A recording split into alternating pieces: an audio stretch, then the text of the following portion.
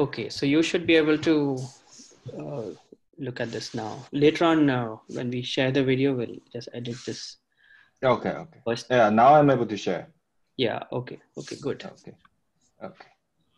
Oh, but actually, I think Baihong is gonna start first, so you probably want to make him the host first. You'll have to do that now. Oh, I have okay. lost my special powers. Gotcha. Yeah, okay. So I go to participant and... He's not online yet. Oh, okay. I'll text him and have him Okay. log in.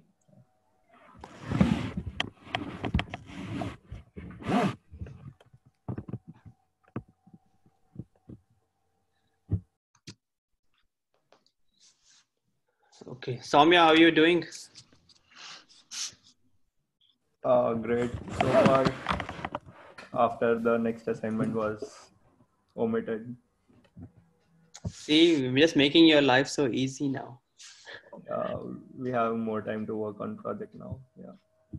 Yeah. Okay, and which other classes are you taking in addition to this? Learning in robotics and data mining. Okay. Yeah, that's a heavy course, learning in robotics. Yeah, it is. How did they adapt the labs? They didn't have they had a final project which they encouraged us to use hardware before, but then they said shift to software completely. And we were just beginning when all this was going on, so they said you can just shift now. And So it's quite watered down then. Yeah. Oh, okay. Because that's supposed to be the most hardcore course. Mm-hmm. Yeah. Okay. And then okay, that's good. Okay, Brandon, how are you doing? Doing well. Okay, good. Surviving. Yeah, you look healthy and happy. Oh, thanks. Cool. And what about you, Payman? I'm good. How are you? I'm good. How's everything going? Every day is a weekend, man. How can I complain? Yeah, it's nice. Yeah, at least the weather's nice. Good to go for a run. Okay. Yeah, it's really nice out. Yeah. Okay. So looks like Baihong is also going to join in now. Yeah, Baihong is saying he's having some trouble, getting into the chat room. Okay. Let me see. Maybe the link expired or something.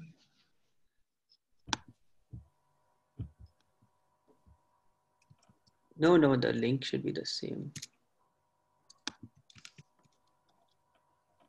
Can I ask you a quick question? Yeah. For the final project, since we're doing simulation, me and my teammates were talking about this, that since it's simulation, our solution is kind of different to what it would have been if this was real life. Like if you had the actual car, our solution would have been a little bit different. Would that be fine if you explain that we think this is the best way because, the current situation, because it's kind of a race, and considering the situations, you come up with a solution, not on what could have been or should have been. Is that weird? You're saying you're solving it for the real car? We're solving it for the real car, but the solution for the simulation, the best one for the simulation might not be the best one for the real life. Yeah. Look, we are only in simulation land now, and we are not going to bother about the sim to real gap, right? I mean, when you did your previous labs before this virus lockdown, you had this gap, right? That you would solve it in simulation, and then you would have to spend a couple of hours to actually solve the problem for real in the corridor, right? So you are only you're only going to the level of getting it to work in the simulator, and you don't have to worry about getting it to work in the for real. Yeah, well, the reason I'm asking is because this necessarily doesn't have to be true, but I think maybe for some solutions, you would go with that solution knowing the fact that you're not going to apply this to real life.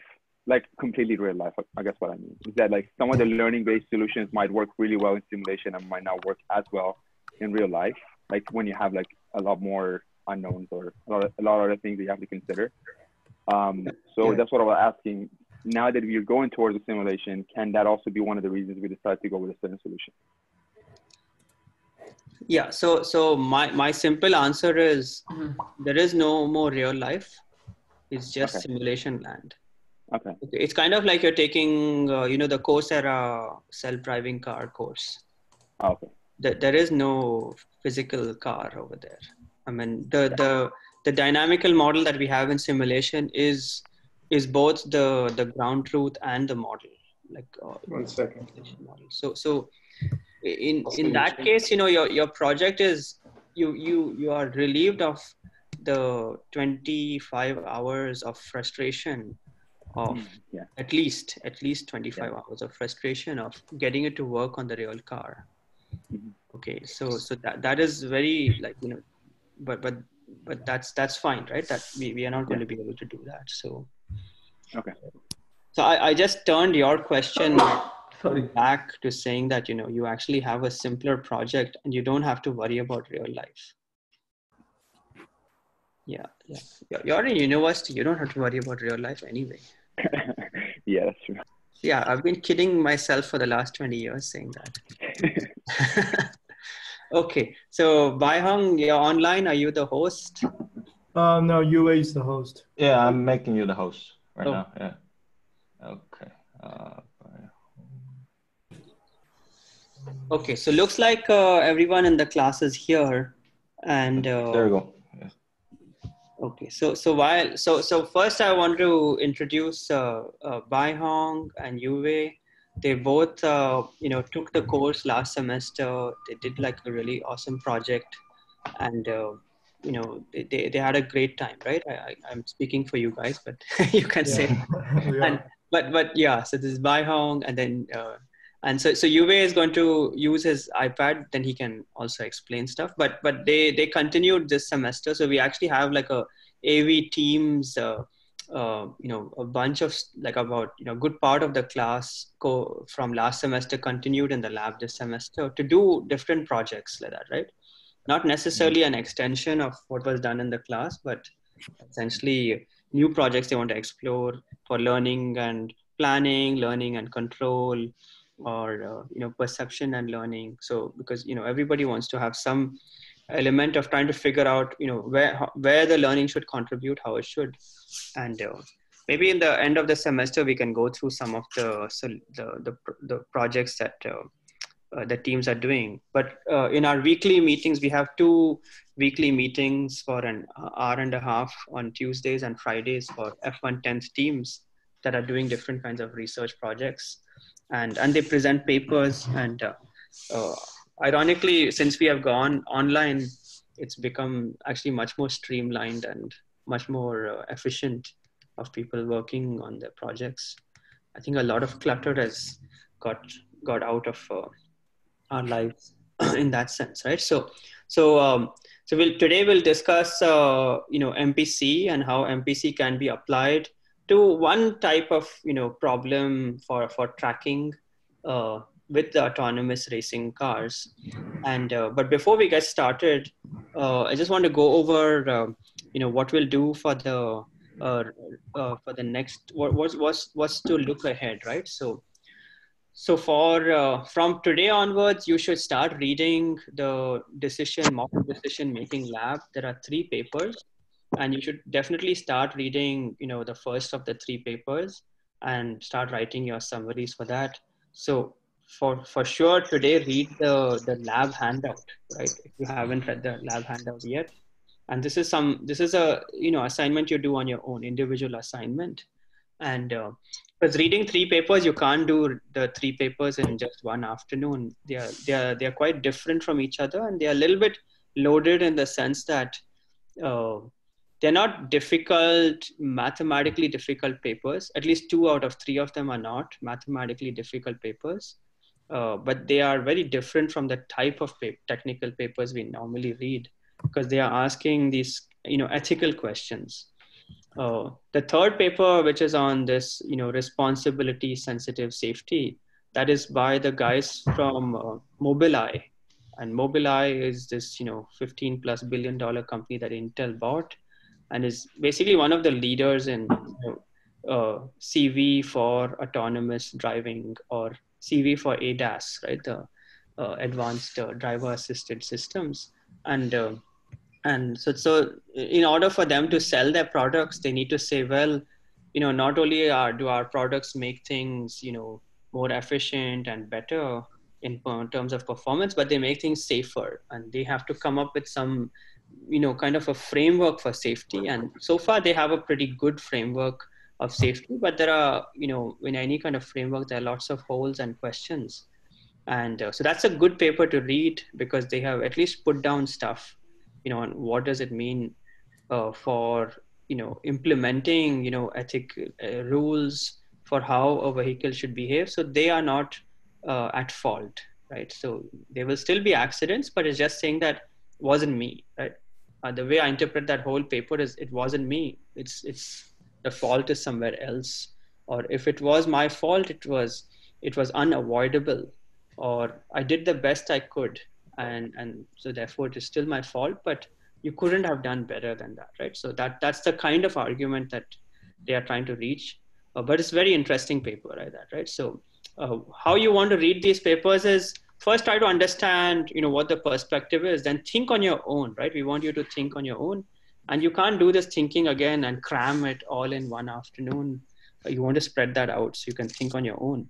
So that's on the model decision making lab, and you'll have to then submit, your paper summaries on Monday before noon, and then we'll share that with the class, and we'll have a discussion next Wednesday, right? So for this Wednesday, you all as a team, you want to submit your project proposals, and we've given you some templates.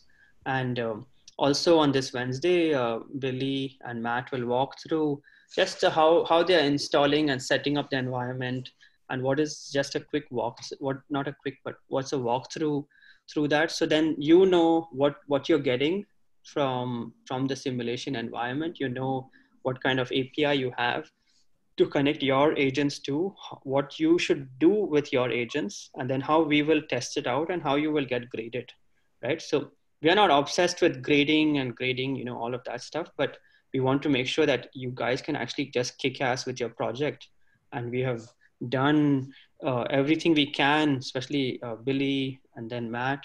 Together, we've tried to figure out how to actually give you this, online way of doing that, right? So is the first race next Monday or Wednesday? Good question. I'll come to that, right? So this, I'm just going in chronological order. So this Wednesday, you have your project proposal, and then we'll have, let me go to our calendar. That is, and so I will add the milestones, and we'll send you an update on when is milestone 1, milestone 2. Definitely the first race is not next Monday. So you don't have to worry about that yet. Okay, so we want to give you at least some time, because it's just not feasible that you get this environment and you're already up and running. But the first milestone is actually not as difficult as, say, the third and the fourth milestone. That's when the real challenge starts. But you want to, I think many of the teams have been thinking about it in the right way, that you want to also start with the right setup that you can use in the third and fourth milestone. It's difficult to know what you're going to use later on, but yeah, it's good to have that mindset over there, right? So our homework is to send you a clear, milestones and a schedule for that, and we'll hopefully have like a lab handout that you can have for knowing what your deliverables are very clearly. And then we'll also have, a couple of, we are working on getting a couple of guest lectures, but we don't want guest lectures to just fill up the space and the time like that, right? So we want to focus on making sure that you guys actually get everything you need, given that this is online and this environment is there and you can ask us questions. So following in next week, we will also have one-on-one sessions with each of the teams and give you like some slots to sign up for, because we don't want you to discuss publicly with the class how you're solving your problem. or how you're doing your race. We want to just have that individual. So it'll just be, the course instructors and the team, and that will be actually part of the lecture. The nice part is you don't have to attend the whole time.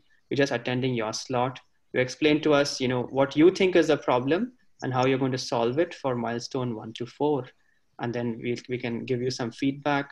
And the more prepared you are for next Monday and next Wednesday's discussions with us, the better for you, right? And these discussions are both, they have two parts. They are graded in terms of how prepared you guys come in, and that's part of the grading for the milestones. But it's also the other part is that we are also giving you feedback. So we're not just judging you guys. We're doing both, right? We're really looking at how much you have brought into the table, into the discussion, and then we help you take the discussion and your thinking, hopefully, to the next stage, or at least help you with realizing that, certain aspects you need to consider, or in the choice of your models like that.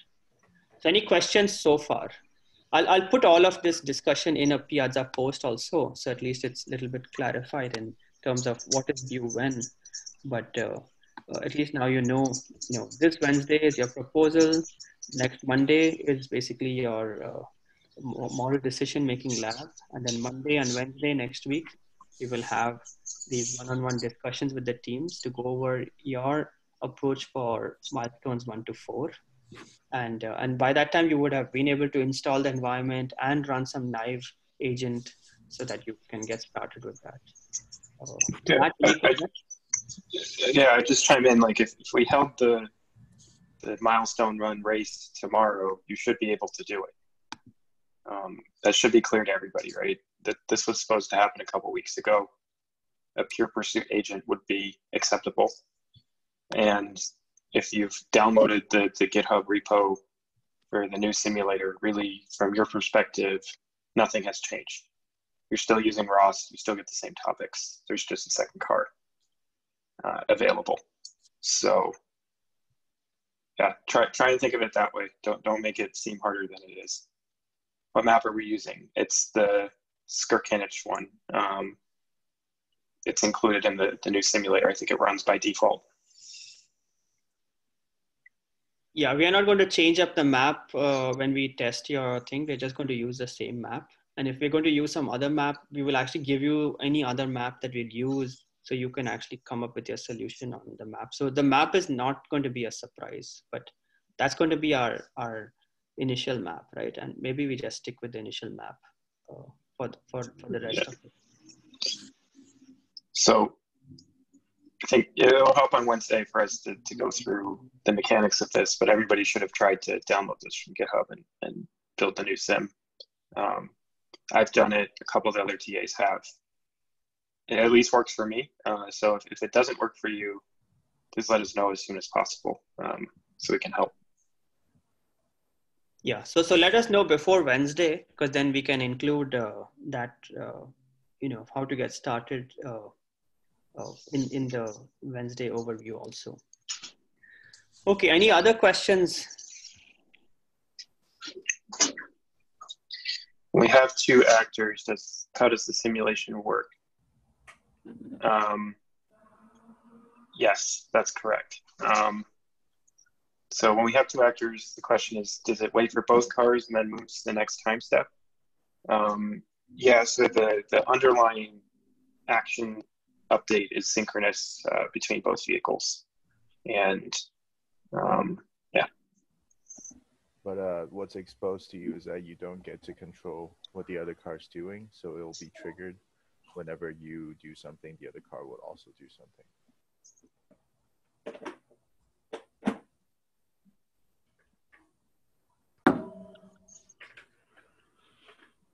Okay, and if you have any other questions, just ask us after the lecture. So without too much delay, we'll get started with the lecture on, is there a timeout period for the next action? I think we haven't come to that being an issue yet. It's to your advantage to probably choose your actions as quickly as possible. If it starts affecting the performance of the other agent, then yeah, I think there would be a timeout period.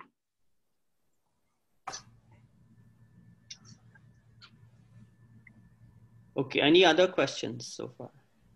I had a question that I posted on Piazza about the a C++ quadratic program solver. I assume that the simulation probably you don't want to put in multiple different dependencies. That it'd probably be good to have one. I'm not sure exactly how. No. So any dependency like that is on your side. Oh, okay. Right. The simulator you're interacting with is in a container. Yeah. And we already have our solvers and PyTorch and all this stuff set up. Whatever you do is outside the container, and we do need to know what the dependencies are, if we're going to run this ourselves. But yeah, that's what I was wondering. That's the part that I was wondering. Is like when you run it yourselves for the race. Yeah, I mean, part of this is any code you submit to us, we should be able to compile and run. That's been true ever since the homeworks, right? Okay. It's always been the case. So you should include the dependencies and how to install them. By and by we'll get to it, but probably it should be a bash script that installs them. For now, we'll do it by hand if we have to. Okay. Should the Skirkinich map show up in RViz? I can't see it when I start the Docker container. So you need to start the Docker container and then do the agent template launch file, and then RViz will pop up.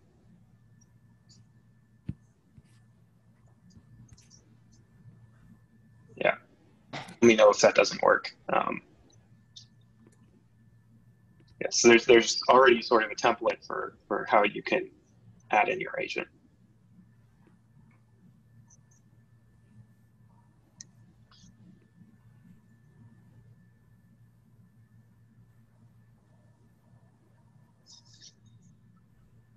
All right, so let's get started then with MPC, and then we'll have more Q&A if you have. Let's come back to these questions right after. Maybe we can take this last question, and then we'll come back to the thing, and then, so, okay, No, it's not racecarmodel.launch. There is, I'm pretty sure it was in the README. I called it agent template.launch. So that's what you would set up your launch files. The only thing you would have to change is the node that you bring up for your agent.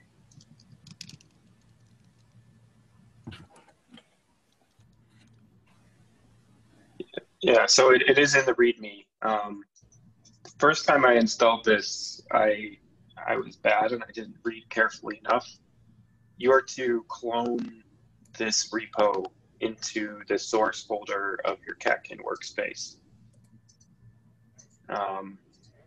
Then, once you've done that, you'll need to run catkin make at the top level, like you normally do.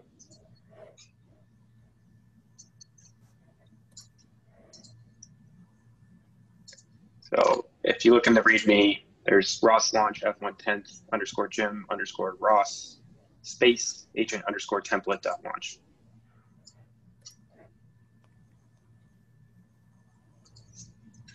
okay, so let's get started now, and then we'll have more Q&A right after this. And so my request is everybody just share your cameras, and then Baihong will get started, and for the introductory part of the lecture, and then UAV will continue to do the deep dive into the lecture.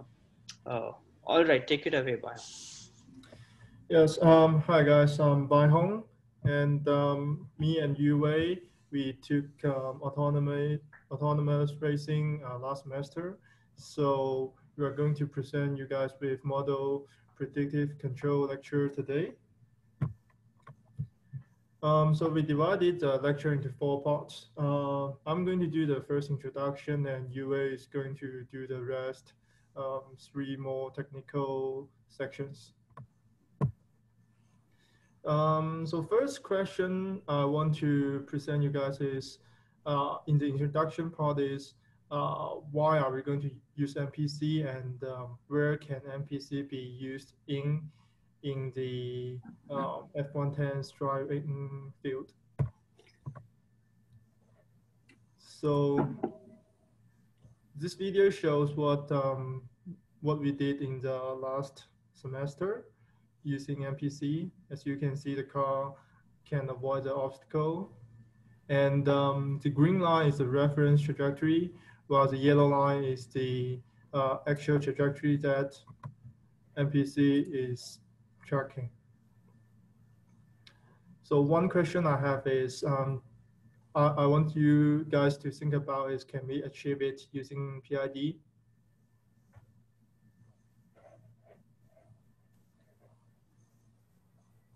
Okay, so I think as for PID, since it's model free, so you only can use PID to check a trajectory, a reference trajectory that does not collide with obstacle. And in that sense, we can use similar strategy like pure pursuit to track that trajectory. But still, in that case, we cannot guarantee that the actual trajectory of the car is collision free, because there are still gaps or arrows between the reference trajectory and your real trajectory. So this video will show you a different kind of MPC called learning MPC. In that sense, it learns from itself and it improves the lap time over laps.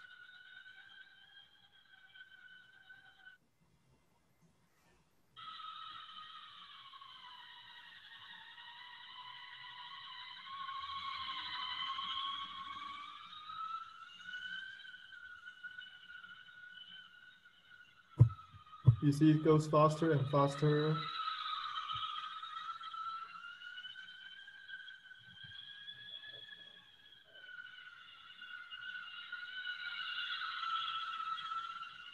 And this is the project that Yue and I are going to do in this semester, and we are working on it.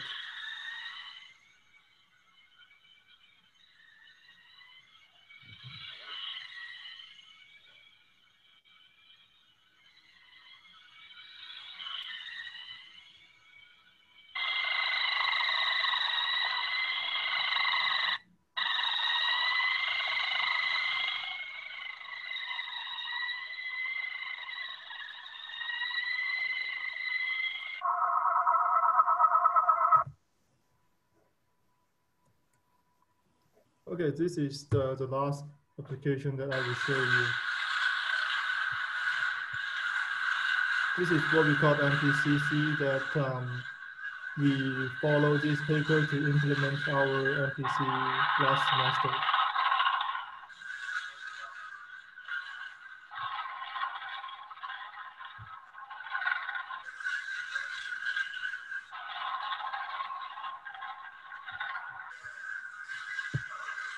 In this example, you should just know that the vehicles have global information about where the obstacles are and the full track. They don't just have a first-person view of the camera.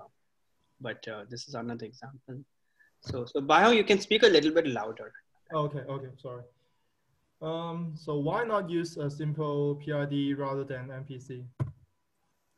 So here you can see is the PID controller formulation, and it only takes one single input, arrow, and through this computation, we got an output, which is our control into the system. So PID is what we call single output and single input and single output system, SISO here. While for a real car, a car takes multiple inputs like steering angle and acceleration.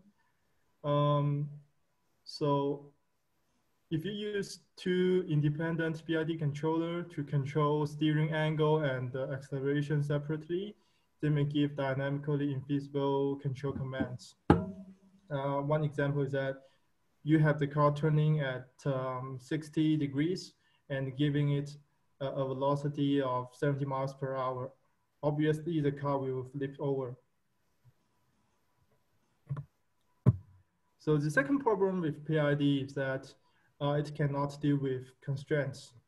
Through this computation, you may generate an impossible control command for the car to follow, let's say the steering angle equals 90 degrees.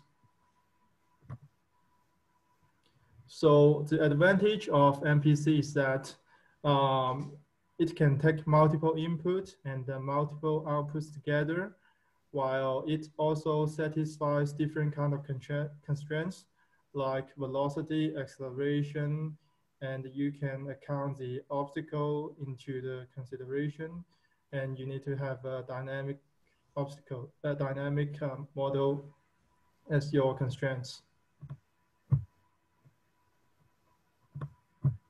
So this is the constraint you can give to the MPC. You can have acceleration and speed constraints. And here we can see the car over this finite prediction horizon. We have 3 different dynamically feasible trajectory. And among these 3 trajectories, it will select the one having minimum cost, which is the one in the middle. So we can summarize the advantage of MPC is that it gives locally optimal trajectory, handles multi-input and multi-output, and also satisfying different constraints. So this is intuitive formulation of MPC. Here we want to minimize the tracking error. This is our objective function. And we can apply different kind of constraints into the system. So here I'm going to hand it over to Yue. Cool. Can you make me the host, Rahul? Host share.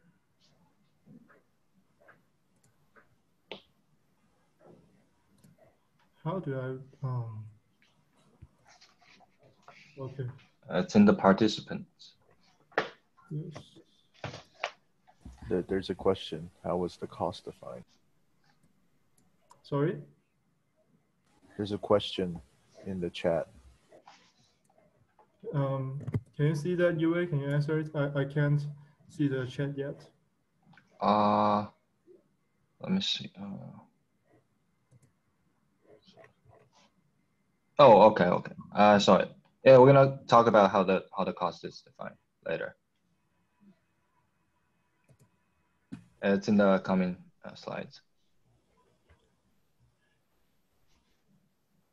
Yeah, Baihong, you can just go over Yue's name and there's ... and you can make him the host. Right. More.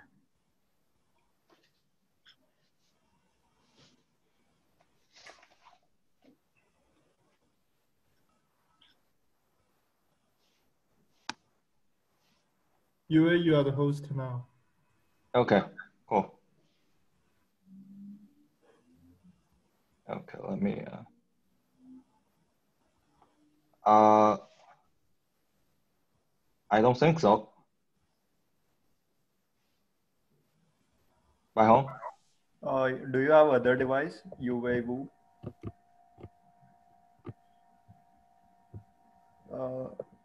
I'm pretty sure you gave it to the wrong person.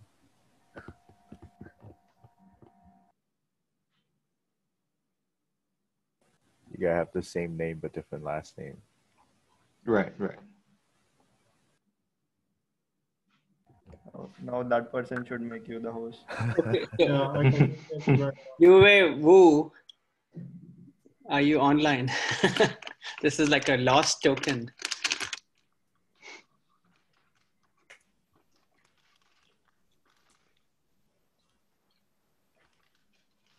Oops.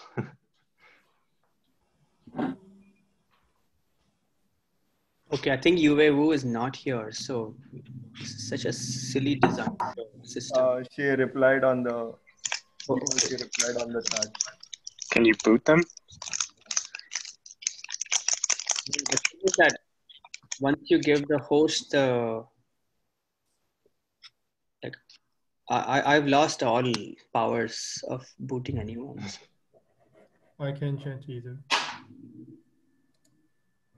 Okay, I can reclaim host. Let me do this. So your You just right click on the person that you want to okay. So host. Yue, can you should be the host now. Okay. Yeah. Yes. Okay, Yes. I am. Okay. Cool. Cool. Okay. Let me share my iPad screen. Oops. Okay.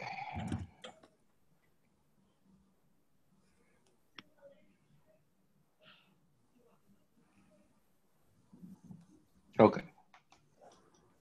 Can you guys see my screen right now? Yeah. Yep. Good. Okay. Okay. So people ask questions, and if you have a question on chat and we didn't notice it, just let us know. But definitely ask questions here. Okay. So Yue, can you make this full screen? Is this okay? This is better. Yeah. Yeah, because I'm gonna draw some stuff. Go ahead. Go ahead. Yeah.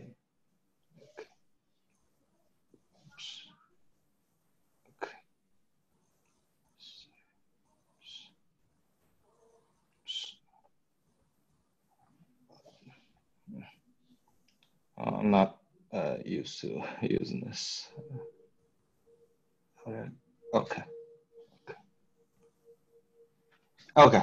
So I'm gonna talk about some general concepts behind MPC and what are the key components to an MPC problem.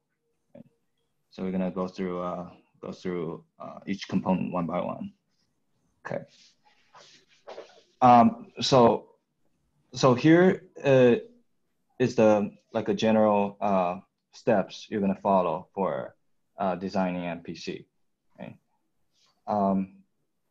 So in this class, we'll mainly focus on using MPC as a trajectory tracking controller.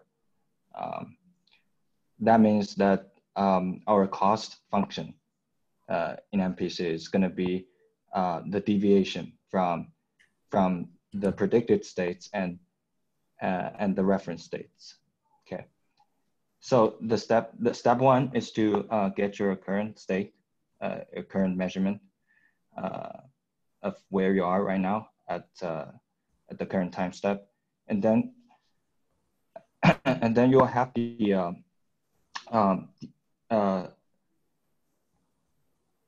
you're basically trying to solve a control input sequence, which will minimize your predicted error, which is the error between the reference trajectory and your predicted trajectory. Okay, and you're going to apply the first control input in that sequence, and then you're going to repeat this whole process again at the next time step. Okay, so on the figure here, you can see this is. Okay, so the rep.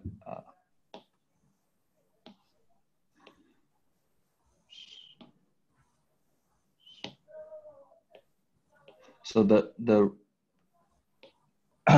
the red curve is your reference trajectory. Okay, so it gives you the states, like where you have to be at certain time instance, right? So say at k+2, you have to be here, right? And so on. Okay, and this orange curve is this one. This one is the predicted output. This is the prediction you made about your future states in the MPC, and your objective is to minimize the deviation between this. Okay. Yeah, that's the idea behind the cost. Here.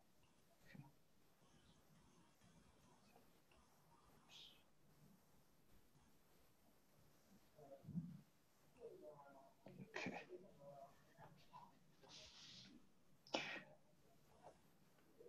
And also one thing to note is a trajectory doesn't have to be positions. It doesn't have to be a trajectory of your car. It can be any physical quantities that varies over time. It can be a temperature or voltage, as long as it's a function of time. That's the important thing here. So the main difference between a trajectory and the path is that the path is just a bunch of waypoints. It doesn't have the notion of time in it, and the trajectory is a function of time. At some time instance, you have to be somewhere. So yeah. Okay, so here are the components to our MPC formulation. The first one is the cost function I just talked about, and then it's a dynamic model of your system, which you can utilize to make predictions about the future states. And then you have constraints, all kinds of constraints, right? Actuator limits, or some constraints on your positions, right? You may have track boundaries, or you want the terminal state to be within some region. These are other constraints. Okay, my question here is that so how is this setup gonna do better than a simple PID? Right? I think Baihong briefly mentioned this previously. I think the idea is that for PID, since you don't have a model for a system, right? You can't you don't actually know how your system is gonna behave, right? So let's say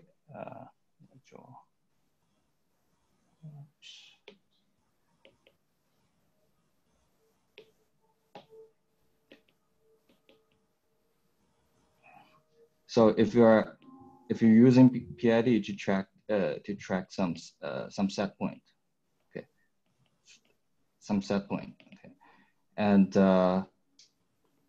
so by the time your system reaches this line, it's already too late to react, because your system might have some inertia, right? So you're gonna have overshoot. This is inevitable. Whereas in MPC, since you have a model of your system, you know exactly how your system is gonna behave, right? So you're gonna you kind of see this beforehand, right? So then you can generate a trajectory without any overshoot, right?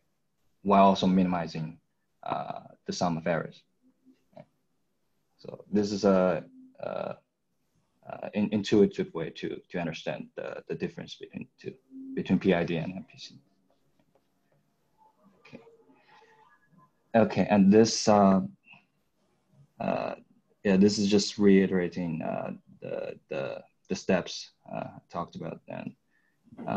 So this figure it helps you visualize this process, right? You have a plant, which is your system. It has some dynamics, right? You apply some control input to it, and you measure the output, right? This is a typical feedback system, right? And you have a reference you on the track, right? So this is the optimizer is your MPC solver. Right? It solves the optimization problem. It tries to minimize the cost, which is the deviation between the states and the reference, and then and the important thing is that you do this all these steps at every iteration. Right? So this slot here is your time. This time window is your prediction horizon. That's the term used in MPC. Okay. So each iteration you compute the entire this control sequence, right? Control sequence over the prediction horizon, but you only execute the first one. The first one is associated with your current state, right? So you're going to execute that, and then time advances, right? And next time step, you're gonna do this again and execute the first control input. Okay. So this is also why MPC is sometimes called receding horizon control. Okay. Okay. So MPC is essentially a optimization problem. In particular, it's a constrained optimization. Right? We have some cost to minimize, and we have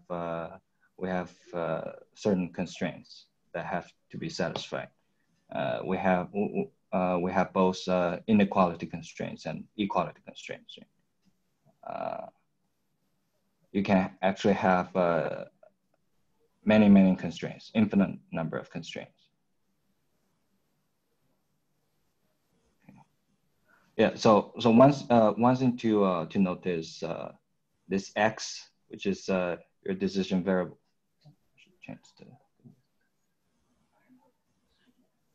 Sorry. Okay. This X here is your decision variable. The important thing is that it's a vector instead of a scalar. It's a vector. And your cost objective is a scalar. This F is a scalar.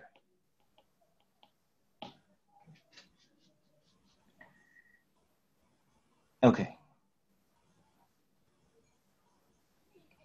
Yeah, this is the most general form of an optimization problem. So in the context of our MPC, what are the decision variables? Right? How are we gonna what are we trying to solve for here? The answer is it's the sequence of our control inputs, or sometimes it's a sequence of states, our predicted states, and our control sequence. Sorry, this is n-1 instead of n. Okay. The advantage of also including the states as part of the decision variable is mainly about computation efficiency. This way, it's more computationally efficient for the solver to solve. You'll see this later on. Why that's true. Okay. But anyway, just this is sometimes called a Z. Okay, this is what we're trying to solve here. This is the solution to our optimization problem. Okay, there's a question on the chat. Oh, sorry. I have to switch back to chat. Well, I actually can't see it. Okay, you can just switch back to the screen. Maybe Payman, you can just read it out. Yeah, I'm just gonna read it out. So the output of the optimization isn't it just one trajectory at a time? Why were there multiple trajectories plotted at the beginning of the video? Like we showed a video at the beginning how MPC is working, and there were like multiple trajectories at a time. What are those like trajectories show? At the beginning, there were like at every time step there were multiple trajectories, and you chose one. What were we? That's in the introduction part. Yeah, like the video that they showed, the car had like multiple trajectories, and it chose like one of them. What are those multiple trajectories like?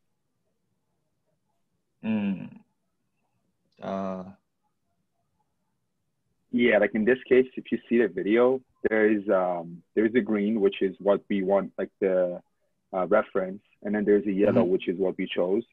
And then there are also like multiple other trajectories at a time that is plotted. I'm not sure if those are part of the output or. Okay. You mean the red lines? Yeah, like the other ones that are around it. Yeah. Is that a constraint? Yeah. Sorry about the confusion here. Those red lines are not our predicted trajectories. Those are just linear half space constraints. Those yeah. So our feasible space. Just make sure that it's in the right place. Okay. Yeah. I'm gonna play this video again. Okay. Thank you. Those are just So the feasible space are basically bounded by those parallel red lines. Mm-hmm. Okay. Okay. So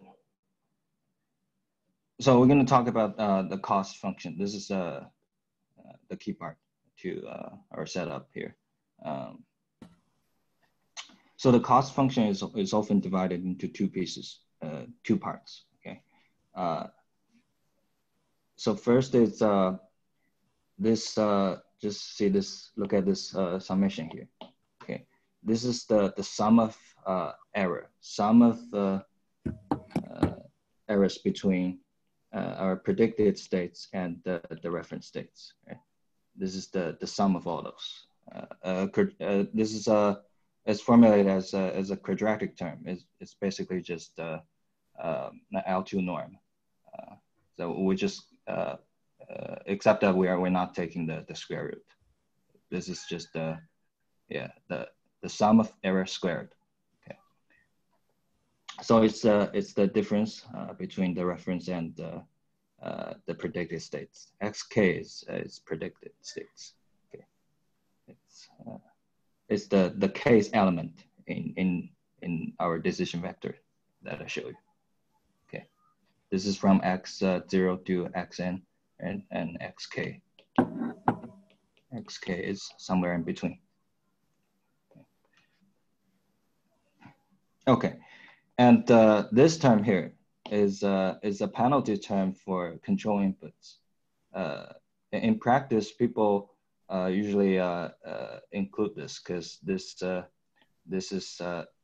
will make your control input not as aggressive. Without this term, it's probably gonna your control have some aggressive control input. This also allows saving energy. Okay.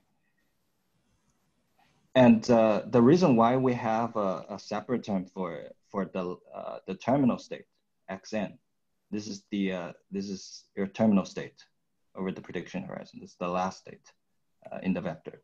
Right? The reason we have it separate out is because normally we want to have a heavier penalty on this term. Because this is just from a practical stand of view, right? And also because sometimes the terminal state has something to do with the stability of MPC, but you don't have to worry too much about that. You just need to remember that usually it's beneficial to have it separate out. And Qn is larger. Qn is usually larger than Q.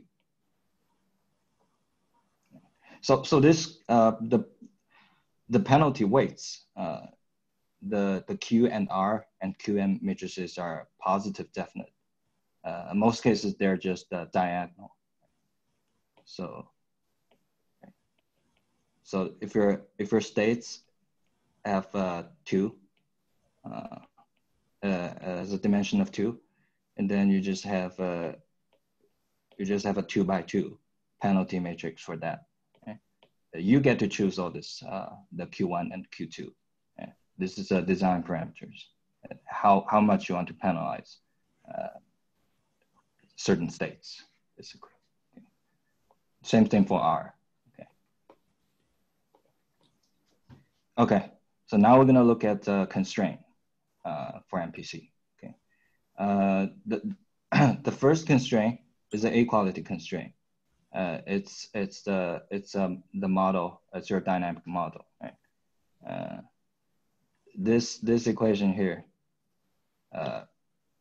is represent the system dynamics. Basically, it gives you a way to predict what the next state's gonna be given your current state xk and the control input you're about to apply. Okay. A is a system matrix that defines the system dynamics, and matrix B defines how your control input can affect the system dynamics. Okay. And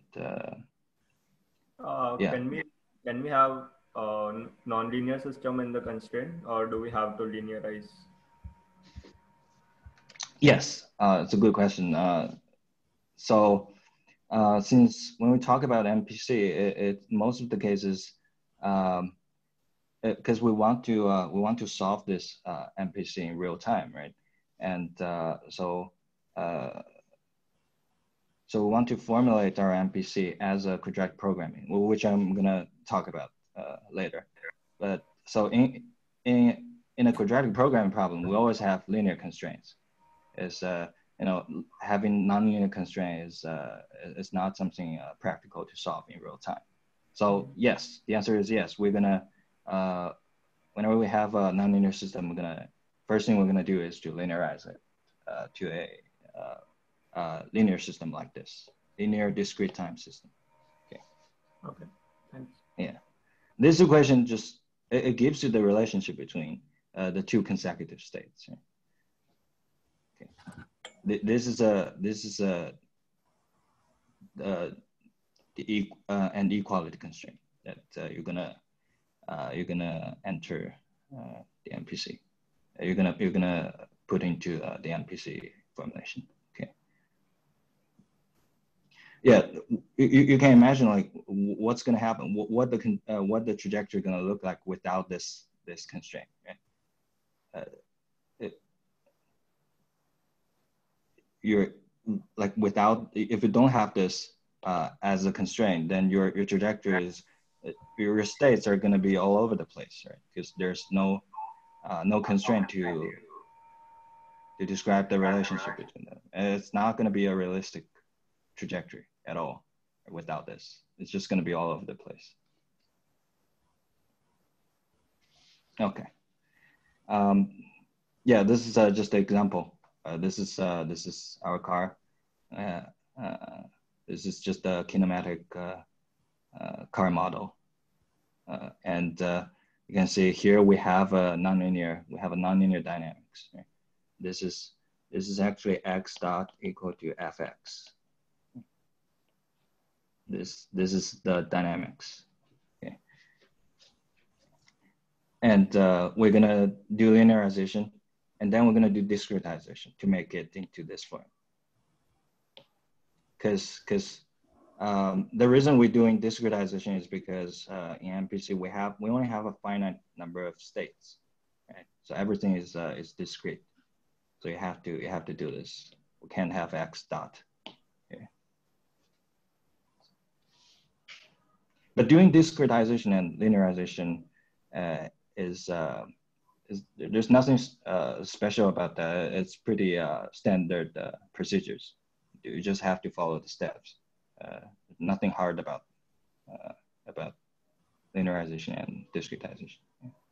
So I'll just make a quick comment here.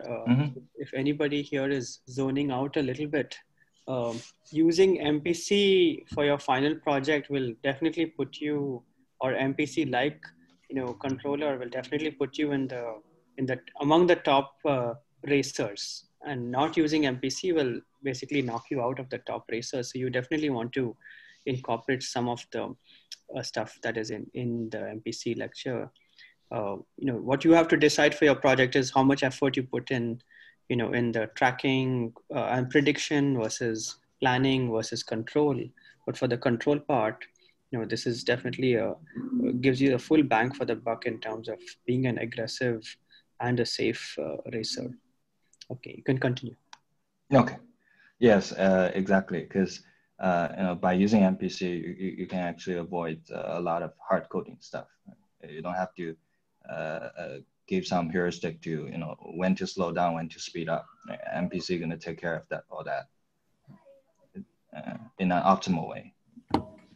And it actually have some guarantee for a collision-free trajectory, because you're predicting at every time step, you're predicting your future states, right?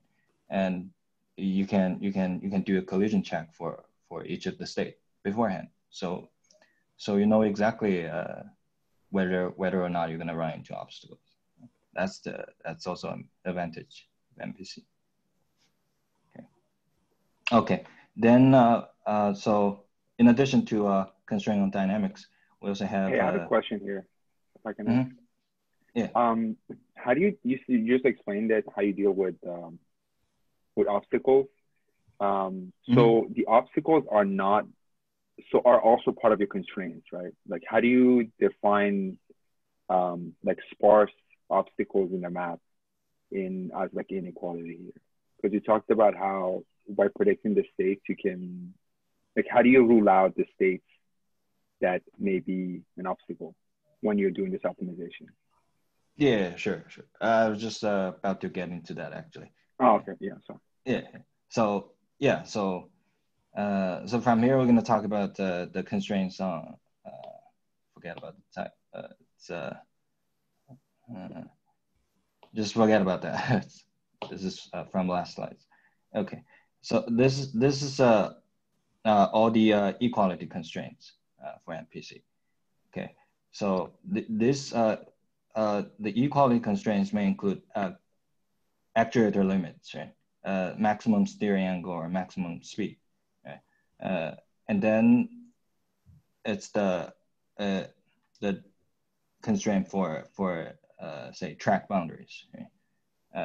This also apply to obstacle avoidance, because this is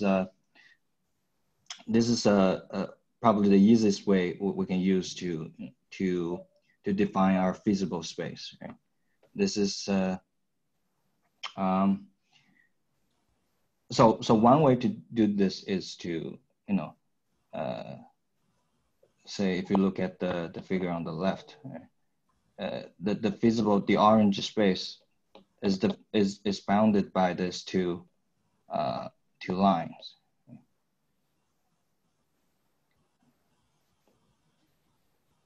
Okay, so you have you know how to write down equation for a line, right? And you're gonna put the equations into your A matrix, this constraint matrix. So each row in A corresponds to one constraint. So here in this case, one row in A corresponds to one equation for one line here. Okay. So you have two lines, then you have two rows for A. Okay. And same thing here on the right, right? So here we're doing this for each state on the reference trajectory. So this one is your reference trajectory. So for each states on the reference trajectory, you have two parallel lines defining the feasible space. Okay. You can easily find the equations for these two parallel lines. Okay, and the feasible space is going to be defined by these two linear half space constraints. This is called half space constraints because this is AX. It's one of them. B, or should probably. This is a vector. A is a vector here. And X is a state. Okay. This is a linear half space constraints. Okay, and you're gonna stack them together in the A matrix here. I'm gonna show you an example, and hopefully this becomes more clear. So the A matrix changes for each time step? Yes. Every time step you're constructing a new A matrix, okay? Depending on your LiDAR measurement or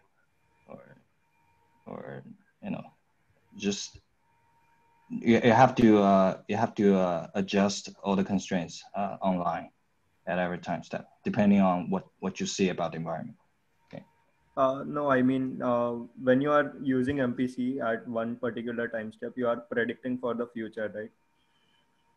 Yes. So for the future that you are predicting, in the future time steps, you have to use like a different A matrix because the future points might have different lines on the turn.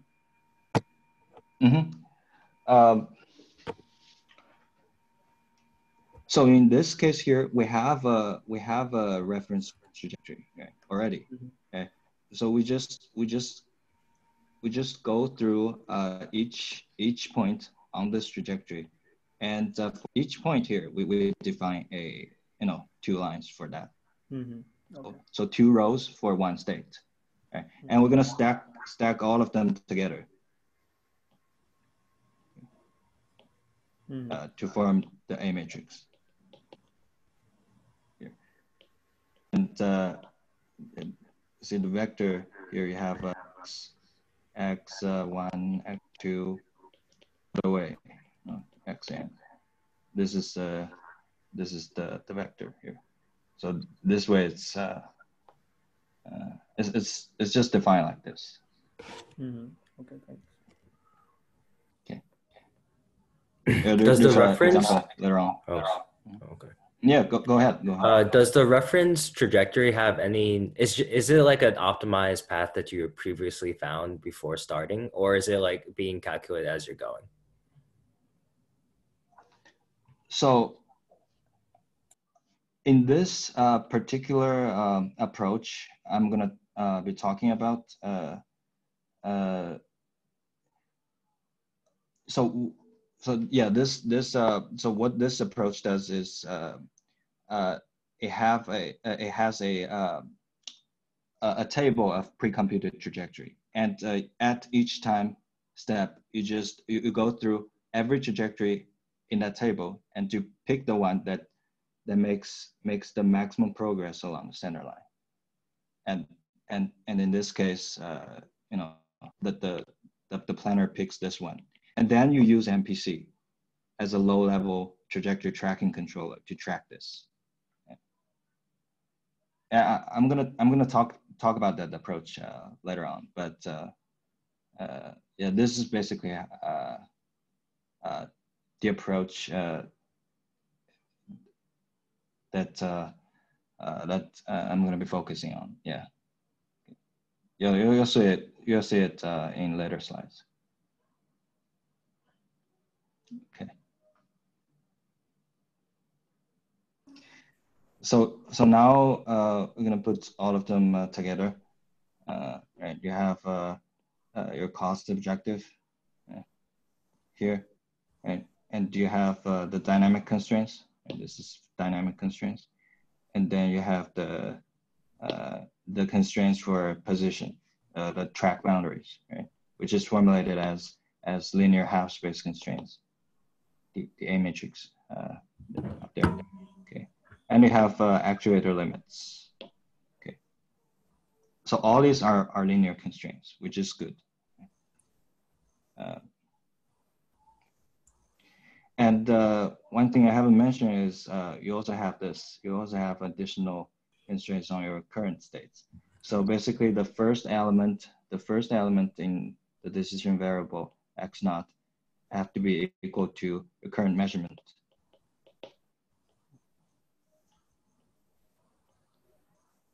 Yeah, this makes sense, right? Because it has to agree with where we are right now. The first element. Okay. Do you use half spaces for boundaries too? So anything regarding the track is defined as like a half space constraint. Yes, exactly. That's basically what this this drawing here is showing. Okay, thanks. Yeah.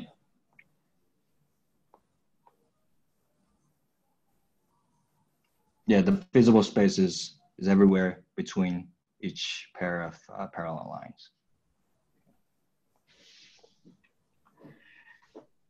Okay, so how are we gonna solve this optimization problem? What we're gonna do is we're gonna rewrite this problem as a standard quadratic programming problem, which which is one category of optimization problem that can be efficiently solved in real time. So yeah, here's the general format for quadratic programming. You have a quadratic part here and the linear part. So it kind of includes linear programming here. It's has quadratic term and linear term, and it has linear constraints.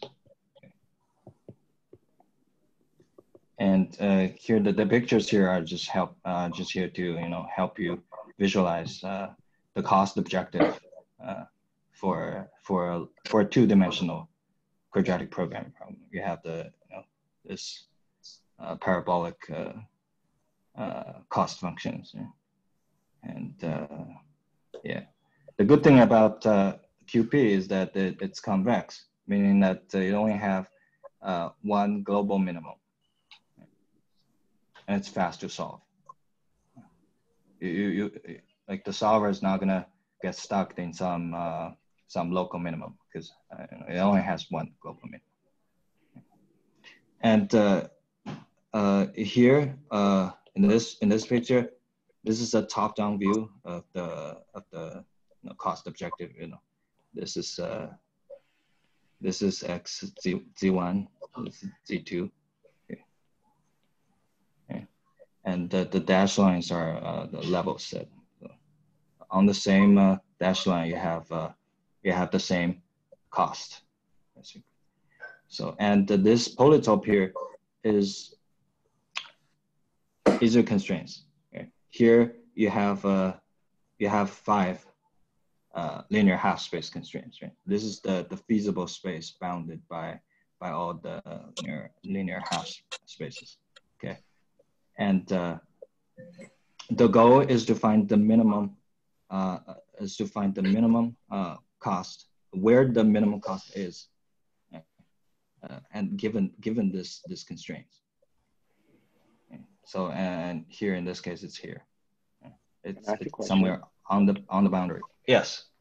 Why do we use L2 norm instead of L1? Because I feel like L1 would be maybe a bit better. Is it just because quadratic programming is faster to solve than doing an L1 norm?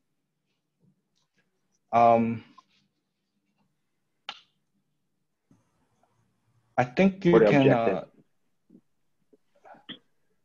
Right, but the problem with L1 norm is that I think, if I remember correctly, L1 norm is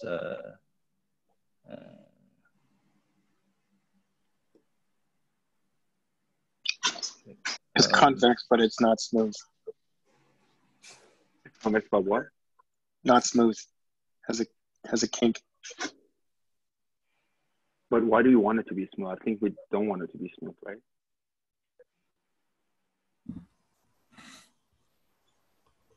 So usually you solve these methods with something called interior point, and you'll require the gradient.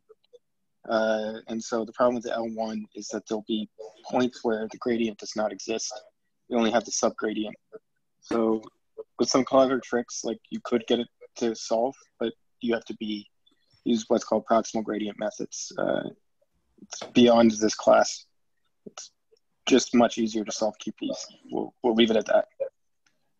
Okay. Thank you. Right. Okay. And actually, I think L1 norm can usually be formulated as linear programming. But I think, but in general, for trajectory tracking problem, I think L2 norm is a better way to characterize the error, the deviation between the reference and the states. So that's why most people use the quadratic term for that. Okay. Yes. So yeah, this picture illustrates what a constrained quadratic optimization problem looks like. So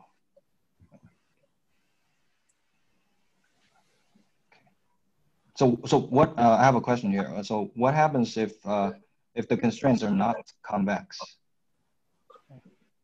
Convex, a convex region is defined as, so you have a region, and for any given 2 points here, you connect the line between this line falls inside the region, whereas in this case, right, it's not. You have an exception here. Right? So why is the constraints being convex important?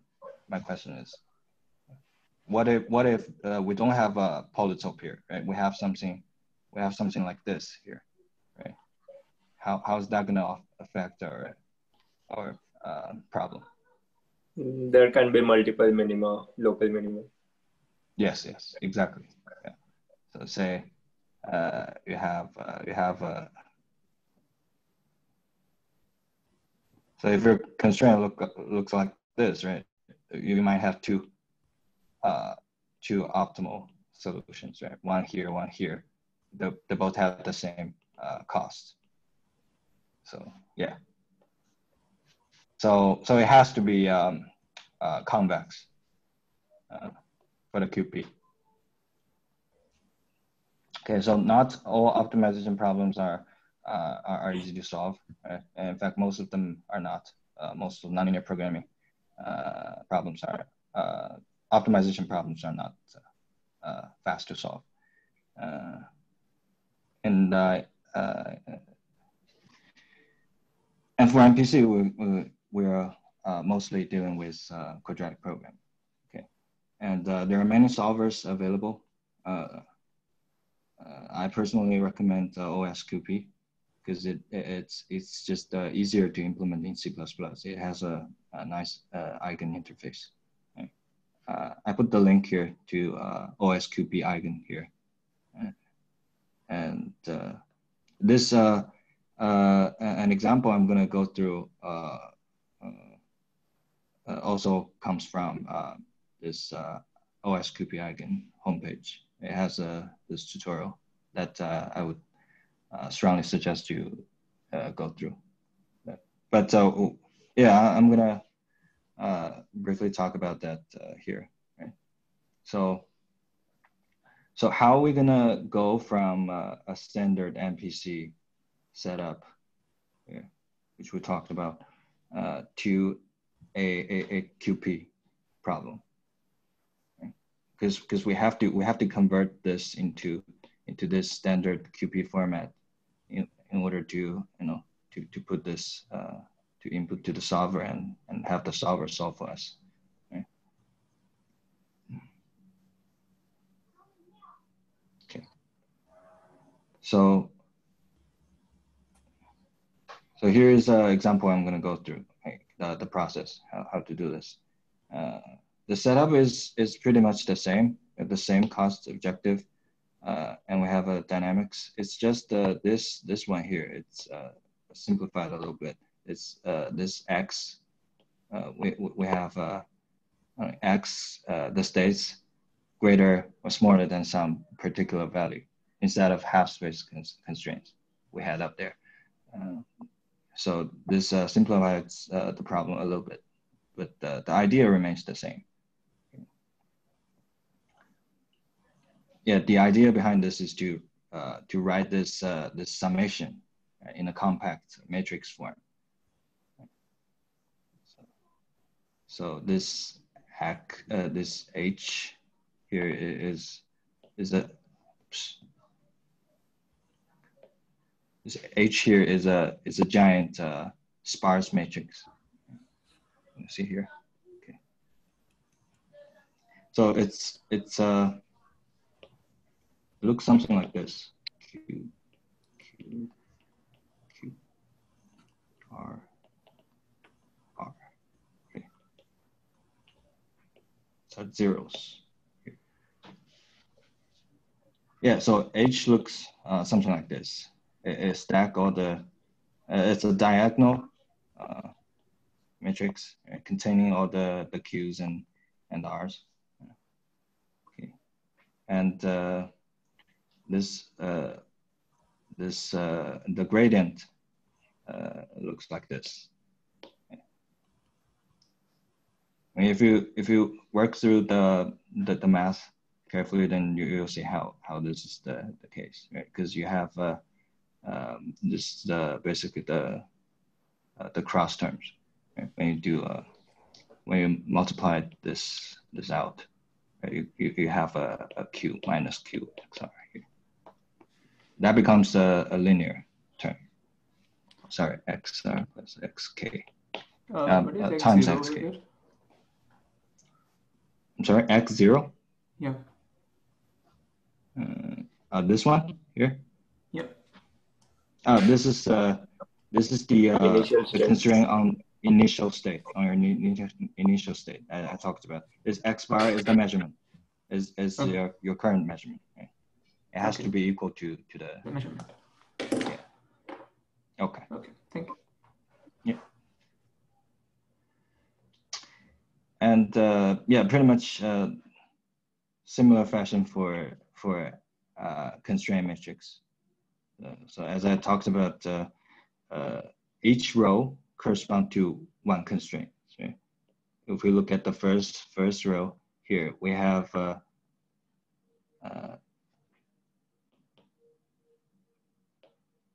I put our decision variable vector here. Okay, it's x0, x1, x. Yeah.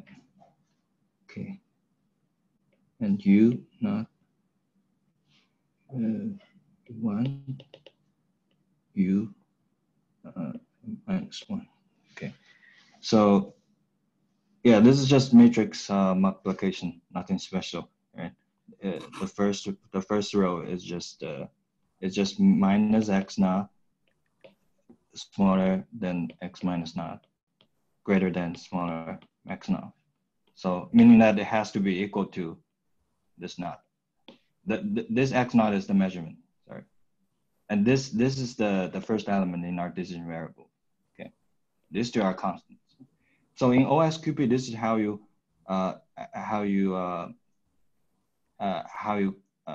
write down a equality constraint. Right? It's greater than some value and well also smaller than some same value. So they must be equal, right? It has to be exactly this value because OSQP only takes this format. Everything is equality constraint. Inequality constraint, sorry. We have a lower bound and upper bound. Okay, and so from here, this few rows here is the system dynamics. This is xk plus 1 equal to axk xk plus buk. Okay. Yeah, I think it's quite obvious to you. So yeah, this is the same. And from here, right? This is the constraint for x. So xk greater, smaller than some value and greater than some value. And this is for xu. For uk, sorry, for uk. This is the control limits. Okay. Yeah, so I think you kind of see how you can put all the constraints in such a compact form that the solver takes.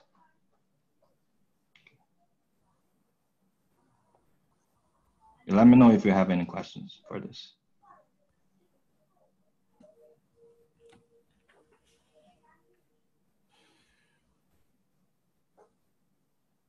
Okay. So now I'm going to talk about implementation for MPC trajectory tracking controller on the F1TENTH car. This is just one of the many ways of doing this. Okay? But this is the approach described in the in a paper. It's the MPCC paper.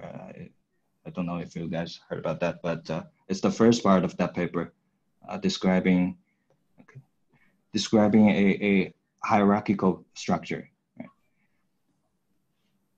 Basically, it has a high-level path planner, which chooses a trajectory that maximizes progress along center line, right, from a pre-computed trajectory table. Yeah, I talked about that earlier. But yeah, this is the idea, and we'll use a low-level MPC, right? the MPC tracking controller we talked about to track that planned trajectory from the path planner.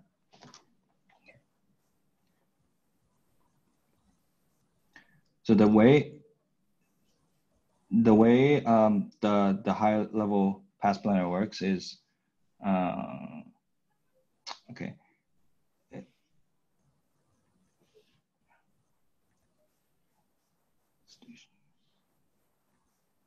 So it basically for each steering angle, right? You assume constant speed. You basically you grade the stationary velocities and steering angles within their ranges to form a table. Right? So this picture here is kind of illustrating how the table looks like. This is just it's only showing two speeds here, right? One smaller speed and one larger speed. The black ones are the ones with smaller speeds, right? But it's showing for every angle increment. Right? You graded the steering angle range into, say 10 increments. Right? Okay, so then you have this, and for each steering angle, okay, you may have speed ranging from 0 to 10, or your maximum speed, or your speed max. And you grid this into different increment speed. Okay. In this picture, it's just showing you 2. So yeah, but the important assumption here is that it assumes constant speed. Okay. So why are we having this this trajectory table here? It's because that at every time step, we're going to go through each trajectory in the table, and we're going to go through all of them, and we're going to check which trajectory gives us the maximum progress along center line. In this case here is the yellow one. Yeah.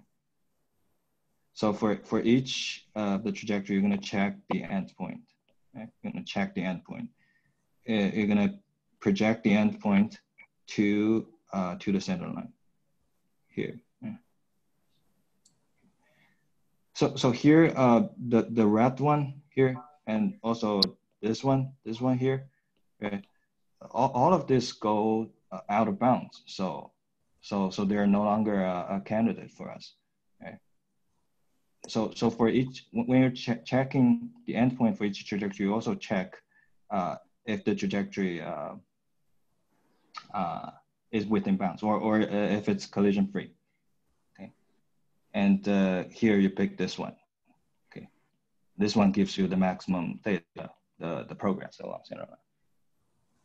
And you have a center line beforehand. Right? Maybe you can fit a cubic spline to a bunch of waypoints offline, right? And you can easily figure out a way to how to find the projection, of a particular x, and what is its projection on the center line. You can easily figure out how to do that. Okay, so once we selected this orange, yellow trajectory. Okay. We're going to use our MPC to track that. Okay. So yeah, here's the same setup.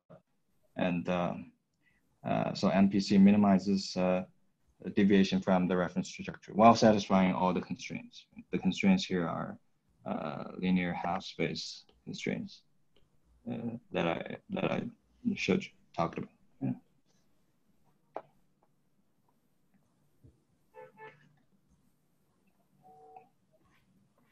Yeah, here are just some results to help you visualize. Right?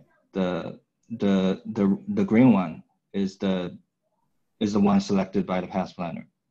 This is the reference trajectory you want to track.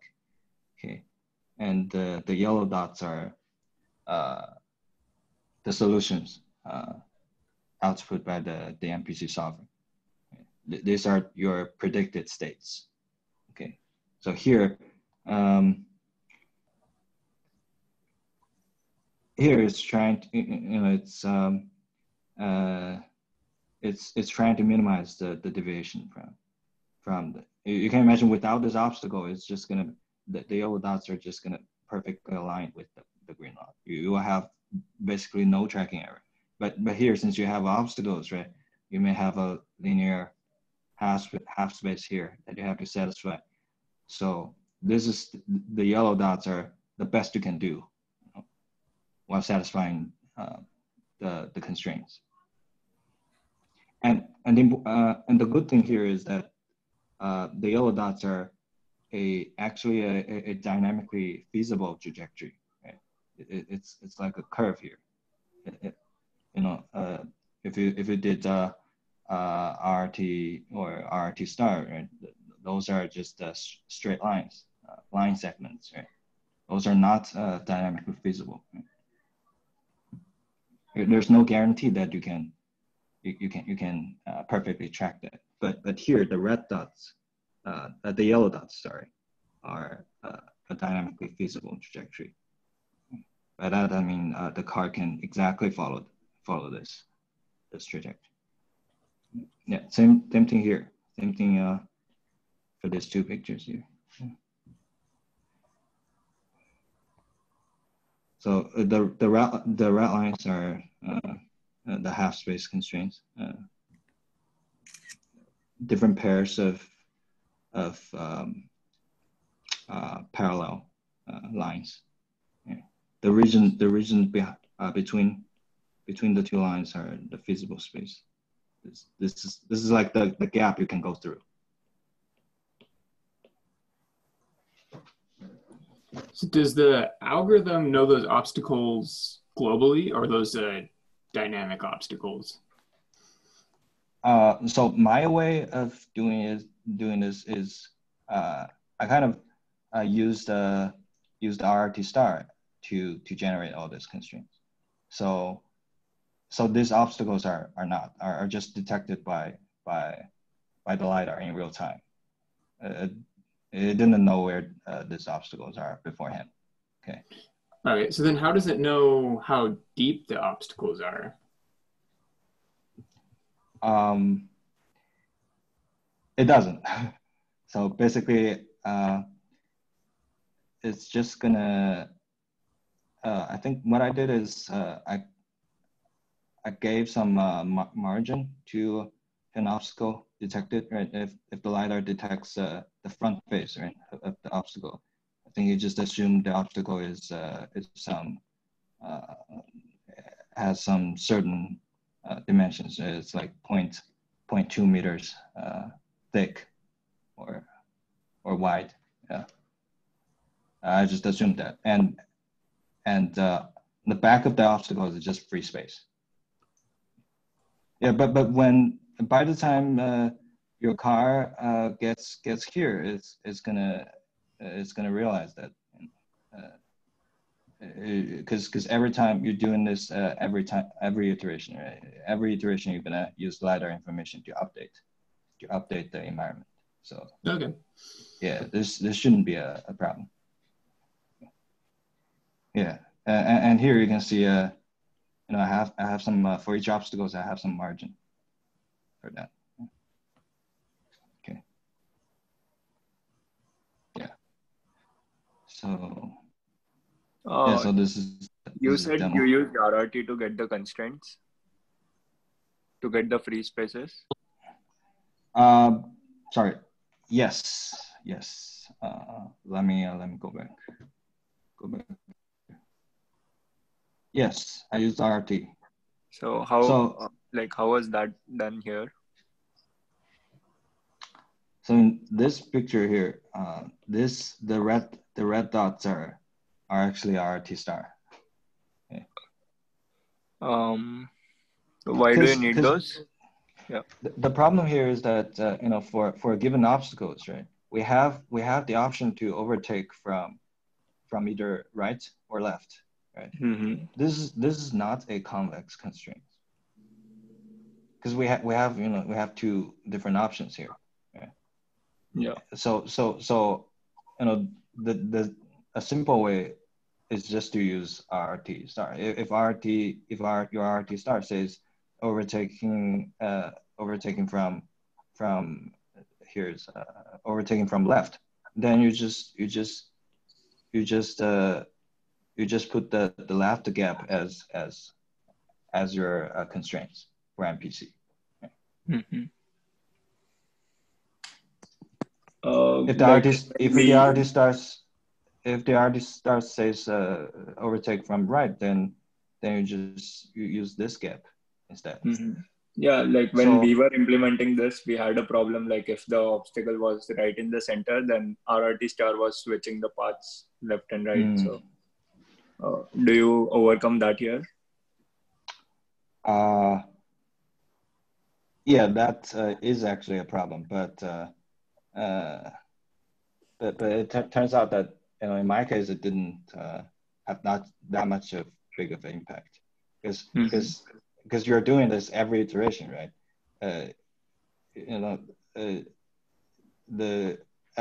Next time instance, the situation might change. Right?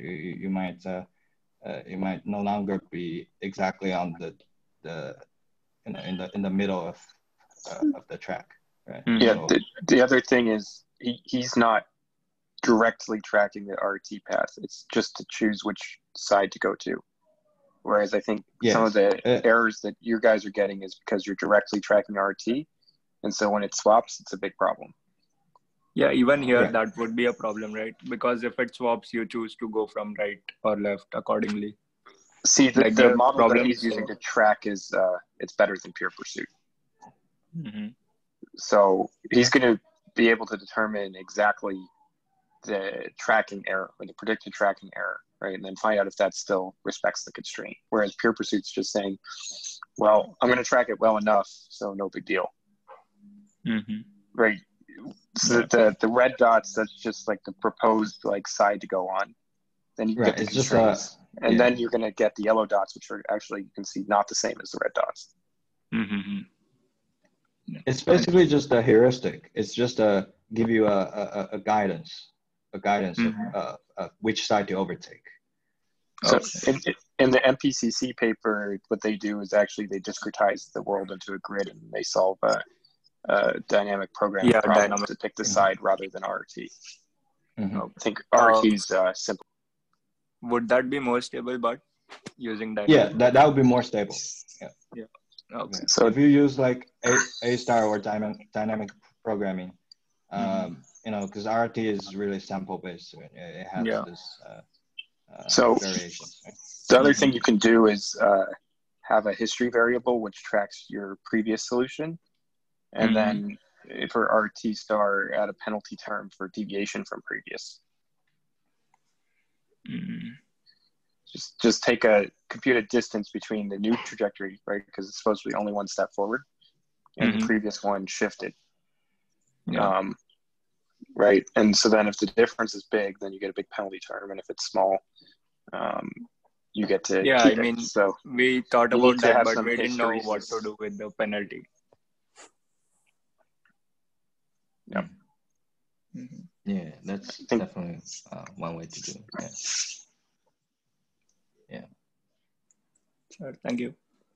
Yeah, sure. The only thing is that I think if you use A star to do this, then it's probably going to be slower. I would assume. Yeah. RT star is reasonably fast. Yeah, and it's close to optimal, right? It's so it kind of as long as you don't like the obstacle is exactly in front of you, right? You probably won't have this jump between different solutions. Yeah. Okay. Yeah, this is the demo I showed you earlier.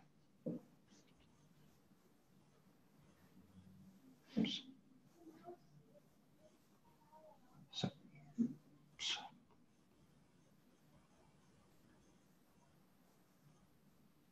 Sorry, I'll replay it.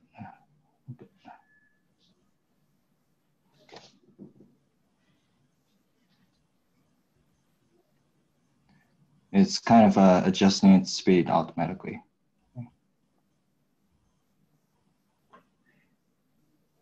Yeah, so like in this video, the green line seems to be changing. It doesn't seem like it's a pre-computed reference line. Right. So what the high level path planner does is it selects a trajectory also kind of based on your current speed measurement.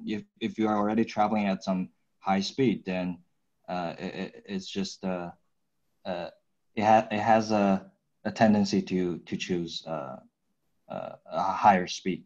Right? So because your prediction horizon is the same throughout, right? And if you have a larger speed, then you would expect the predicted trajectory to be much longer.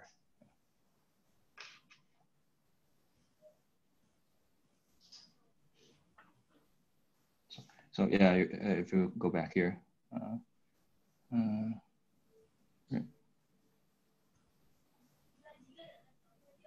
Oops.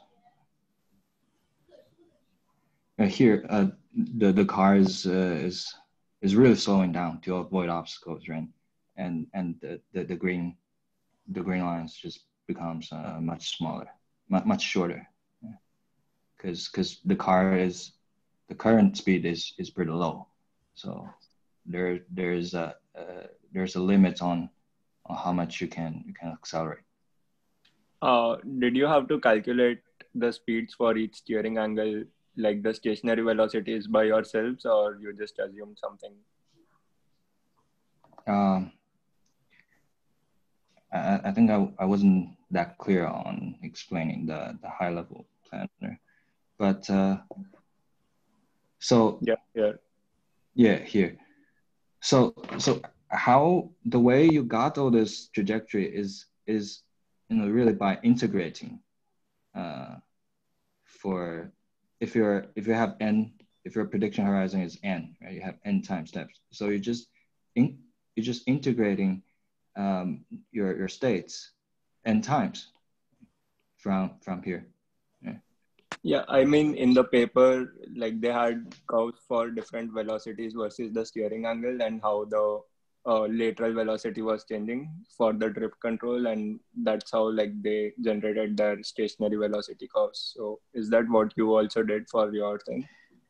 Actually, no. I just used the kinematic model. I didn't use the dynamic model because there are some parameters that would be hard for us to measure, like the coefficient stuff, the friction coefficient stuff. So yeah. We have those now. Oh, okay. They're in the simulator. Yeah, sure. You're definitely encouraged to try to use a dynamic model instead of a kinematic one. I think the question that's being asked is like, for a given curve, what's the max velocity on it? Yeah. Well, And you should how have much it impose deviates a limit on your curvature. I mean, were you trying to accommodate, like use the drift for your benefit, or you were just trying to stay not drift? Like, were you just preventing drift and going slow, or you were actually using high velocity than you should be? It's not clear that drifting is going to get you around the track faster.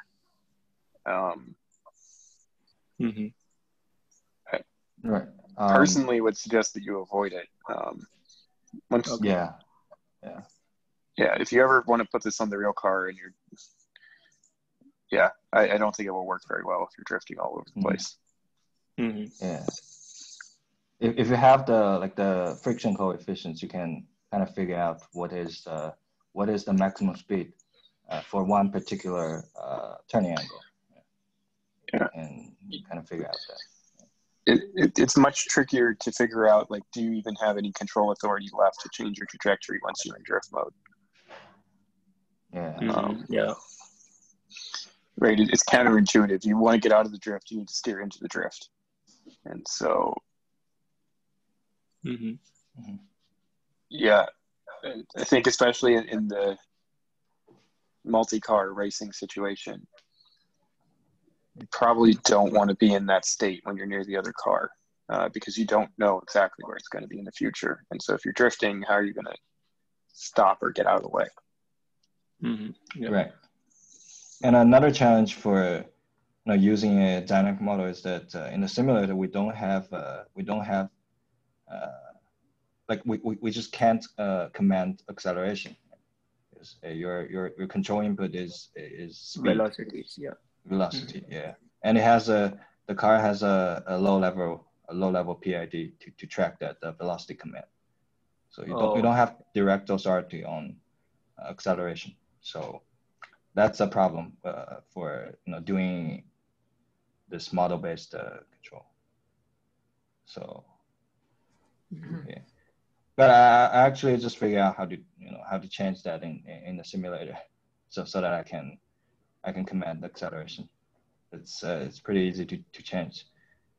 But if we want to do this on the real car, it's kind of hard to get around the VESC.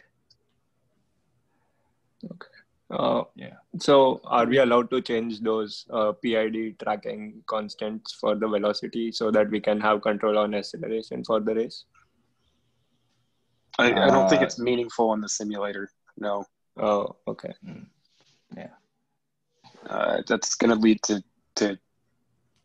So let me put it this way: anything that's in the simulator container, you should not be changing. You can look at it and use it to inform you about like what the parameters of the model we identified are, but you should not be editing the simulator physics or any low-level controllers that exist in the simulator. Okay. Right. We can't go through and verify that for everyone. If there's a strong need from your project, like tell us about it and we'll think about it. But it would have to be available to everybody. Okay. Yeah. One more question with the high-level panel. Yes. So you say here that we integrate the dynamics to get a trajectory for n time steps. So once we found like there's a bunch of green trajectories, once I find the best one, do I commit to it for those n time steps, or do I keep finding new ones on each step? So this table of trajectories, all these pre-computed trajectories are in the car's body frame. Okay? You don't have to compute. You just compute this once offline. Okay? And at every time step, you just do a coordinate transformation. You transform the trajectories to global frame, and then you can use that to find the projection stuff. I don't think that's the question. What he's wondering is, okay, so we're at this moment in time right now. You select one of these green trajectories, let's say, and so that's your reference for this planning cycle. Right. You're going to take the first input that the planner comes up with. You're going to execute it. The car will move do you keep the same green reference trajectory that you had before, or do you find a new one? Oh, I see. Yeah, sorry, I misunderstood. Yeah, the answer is you do this, you pick another trajectory. You abandon the previous one, and you.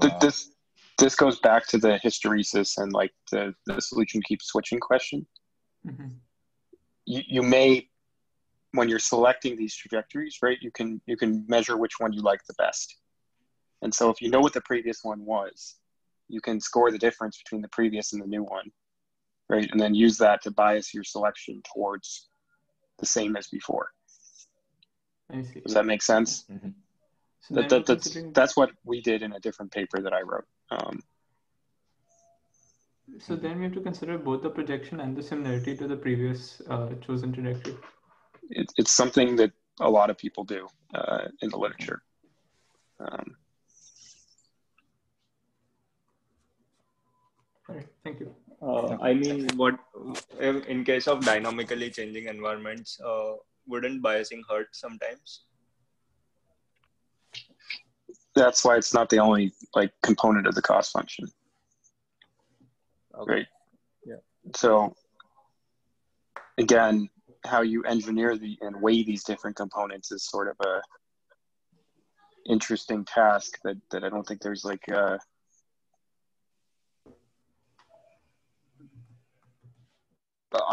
currently in the literature, there's a very principled method for.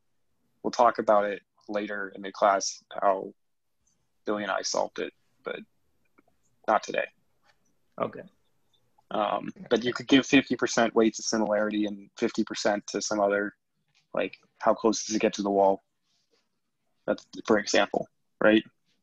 Mm-hmm. And so if the cost for getting near the wall goes to infinity as you get close enough, right? That will swamp similarity for sure. Do you understand? So if the similarity score is strictly bounded, like from 0 to 100, but cost for getting near an obstacle goes from 0 to infinity, right? Yeah. Then it doesn't matter what your weights are. Getting near the obstacle can always override the other component of the cost function. Right. That's how people handle it in practice. That there's some infinite costs for things that will destroy your robot, and then things that produce desirable characteristics but aren't like game changers where you crash into the wall. Those have finite costs only.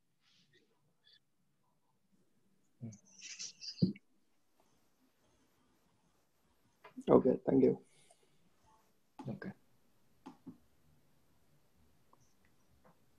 Yeah, so for this particular approach, velocity command works fine.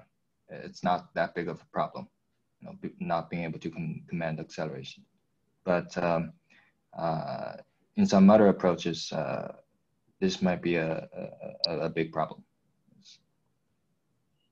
In cases where it requires your model to be very accurate, like, and also you're using a dynamic model, then this could be a problem.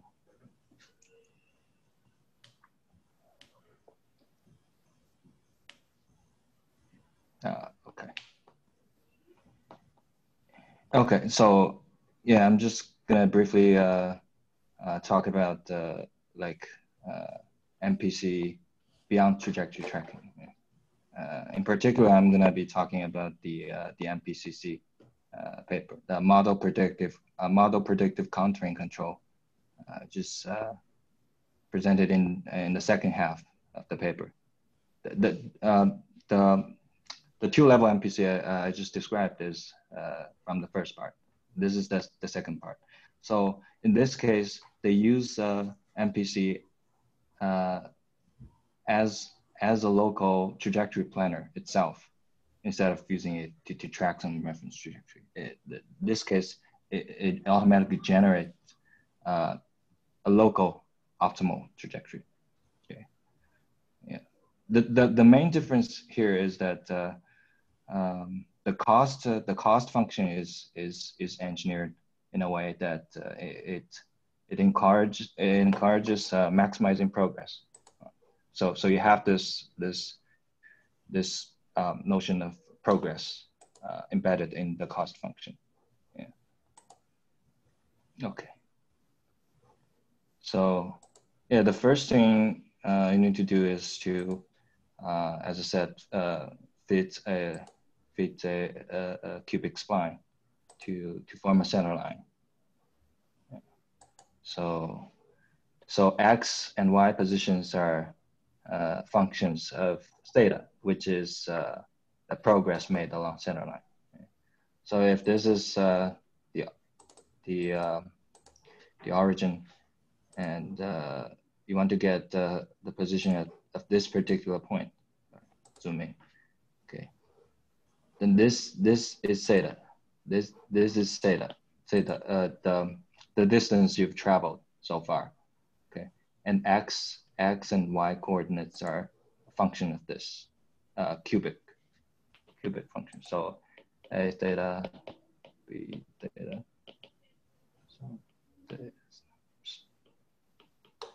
So some constant.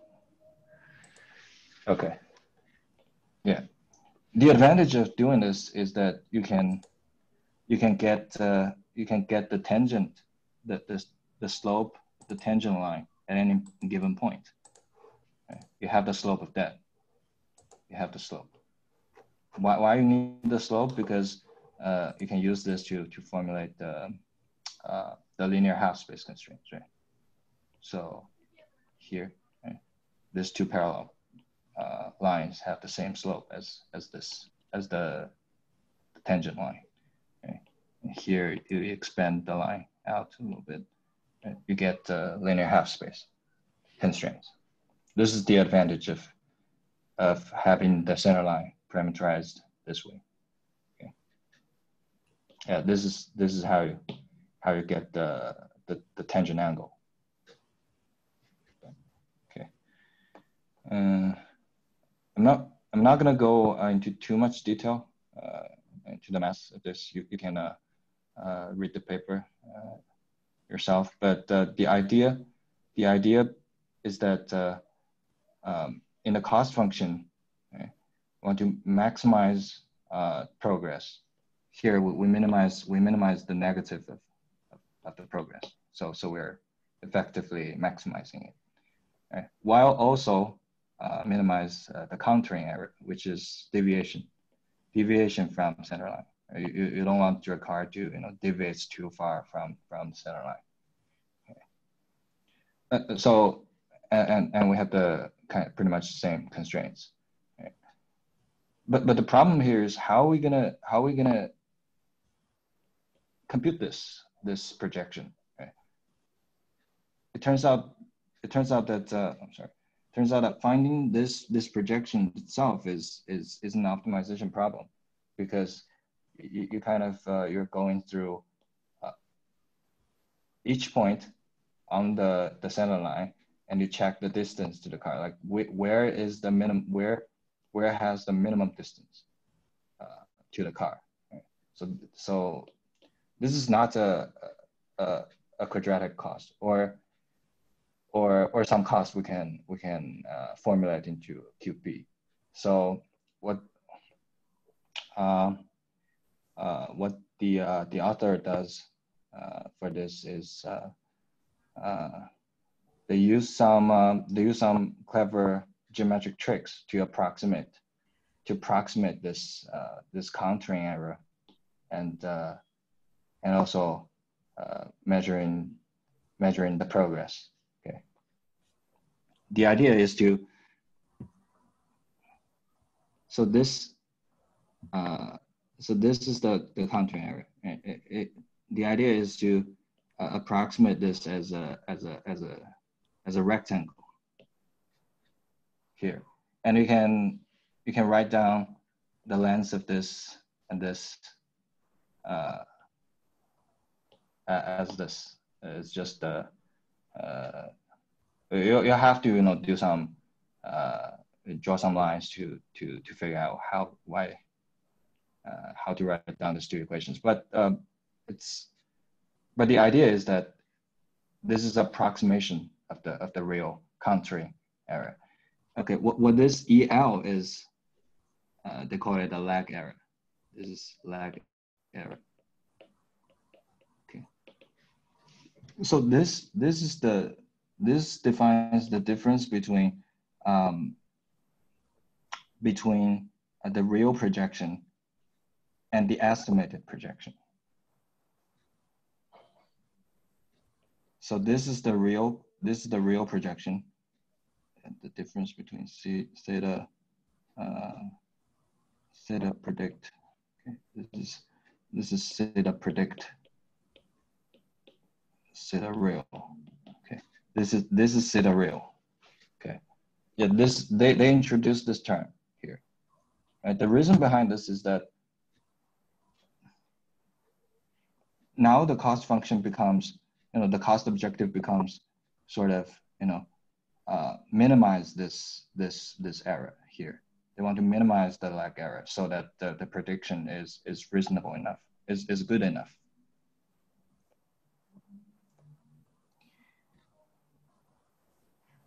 So you see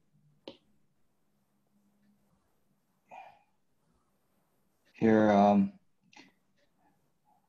and this contouring error and lag error, now this is some called nonlinear function, and then you can linearize these two equations into using Taylor expansion, and you only take the first part of that, and yeah, it becomes something like this, a quadratic term here, and here, this is the progress maximization term part.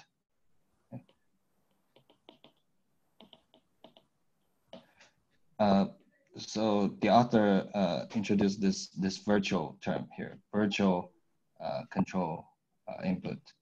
I'm not gonna go into too much details. It was for this, but it's well explained in the paper. You're encouraged to dive into the paper for this. But the idea is that we did some approximation, right, for contouring and lag error, and we linearize these equations into this format, because we want to formulate it as a QP so we can solve it. Okay, the rest of the problem remains the same. Right? You have also nonlinear dynamics, which you're going to linearize into linear dynamics. Okay. The rest remain the same. It's just the cost function. This is how how people normally utilize MPC. Right? You just have to be clever about how you engineer the cost function to achieve different tasks. Okay. Normally, you have some complicated cost, and you do some approximation, linearization to get into this QP format, so you can solve in real time. So yeah, so in order to fully understand this MPCC approach, you have to dive into the paper. But this is the general idea behind it. Yeah, some project ideas.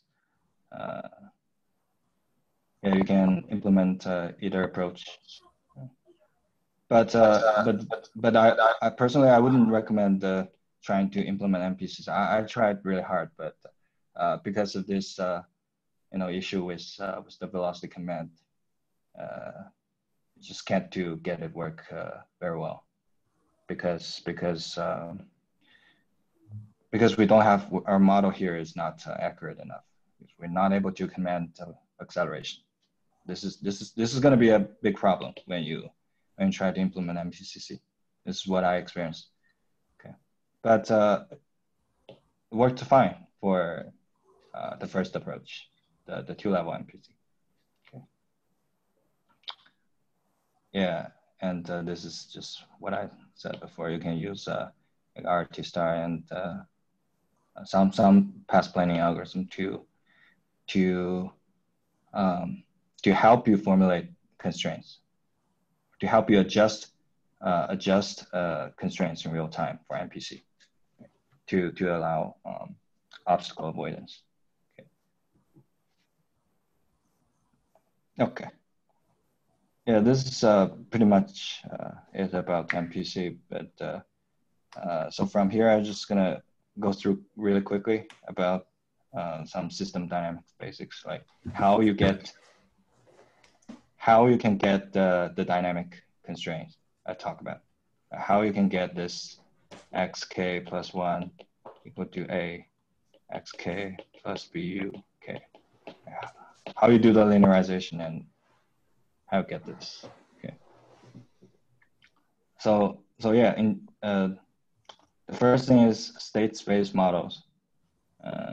This is generally how you describe a system and its dynamics. Right? You have a state vector, and you have a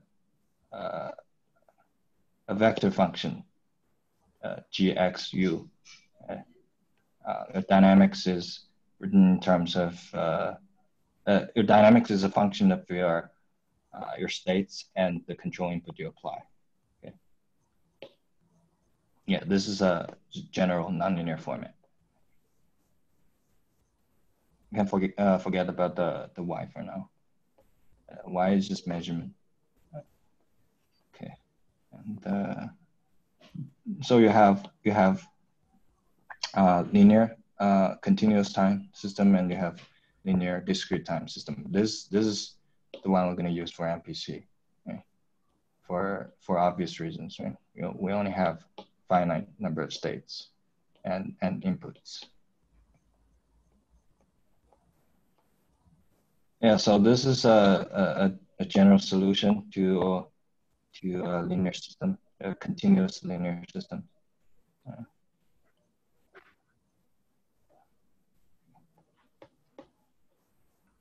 Not gonna spend too much time on this, but okay. But the important part is linearization of nonlinear dynamics. Right? In the example we saw, we have a nonlinear dynamics for our car, and how we can linearize that into this form, so we can use for MPC. So yeah, the way to do that is to use Taylor expansion.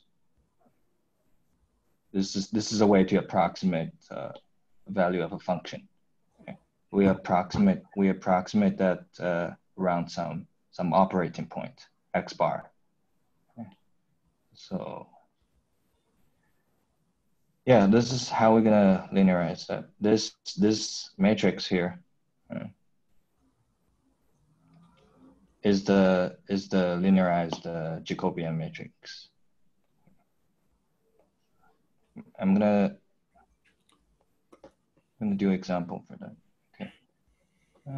I'm just gonna jump it here. Right. Say this is the nonlinear dynamics. Right.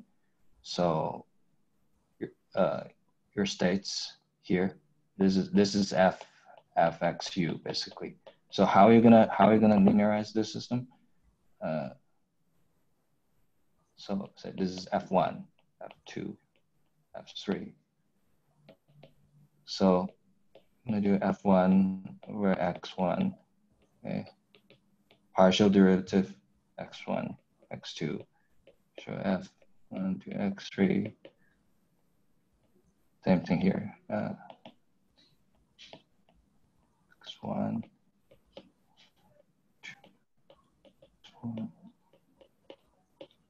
x2, x3.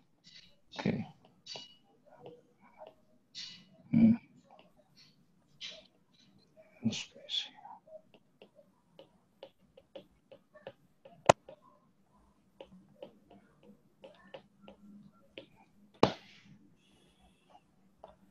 So if you do this for each entry, then you get this. This is your A matrix. This is your linearized A matrix. If you go through this math, you get this. Okay, and you're gonna evaluate this matrix at some operating point, which in our case is gonna be the reference trajectory. So you're gonna linearize the dynamics around our reference trajectory. So we have a linear time varying system. So note that at each time step, you have a different system dynamics matrix. You have different, since these A matrices are evaluated at the different times. Right? That's why it's called linear time varying system. Okay. Same thing for the B matrix. Okay. And once you have a linearized continuous time systems, and you can do a discretization to get this. Okay. I put the reference here. It's nothing special. It's very standard procedure you can follow, and just read the. It's well explained in this reference. Just go through the math a little bit yourself, and hopefully this becomes clear. Yeah, that's pretty much it I have for today.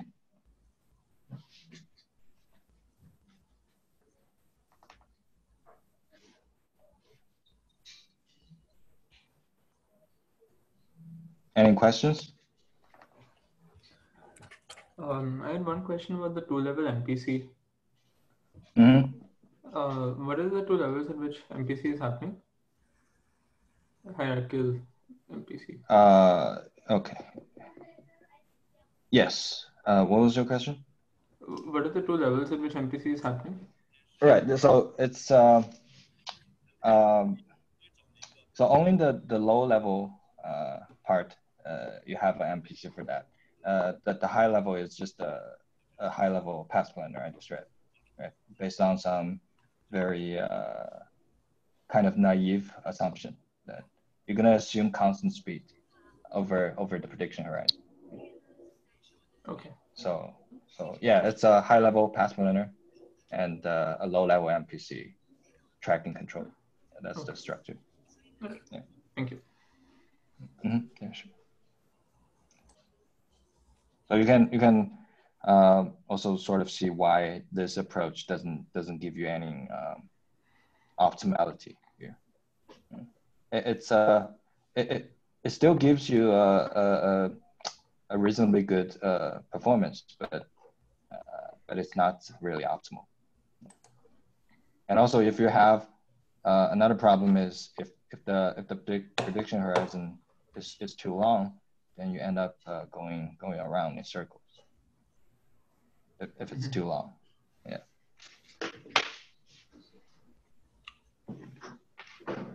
So, yeah, there's better steering functions that you can use than just constant curvature arcs. How does this trajectory compare to that which we generate through covariance maximization? I'm sorry? Say it again.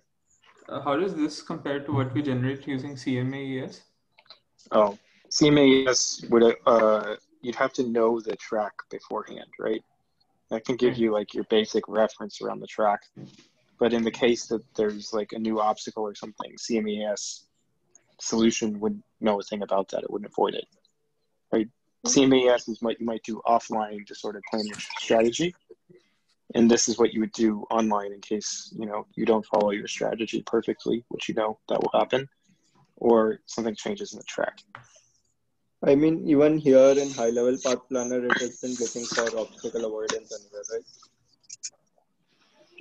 Is it taking care of obstacle avoidance? Yes, it's trying to. I thought it was just doing the centerline progress maximization. And so the obstacle avoidance comes into play in the MPC part, right? Okay. In the tracking part. The high level path planner doesn't have any any knowledge of obstacle. It doesn't. Okay, it doesn't so we account can for have obstacle. like the CMAS path as the high-level path planner, right? Yes, definitely. You can use that to generate an offline trajectory, an optimal global trajectory, and you use that, and you just skip this high-level path planner. You just use MPC to track that. Okay, Yeah. thank you. In my experience, you'll have to try it out. I don't know if it's best to use the hyper optimized version as your reference. Sometimes the center line seems to work better.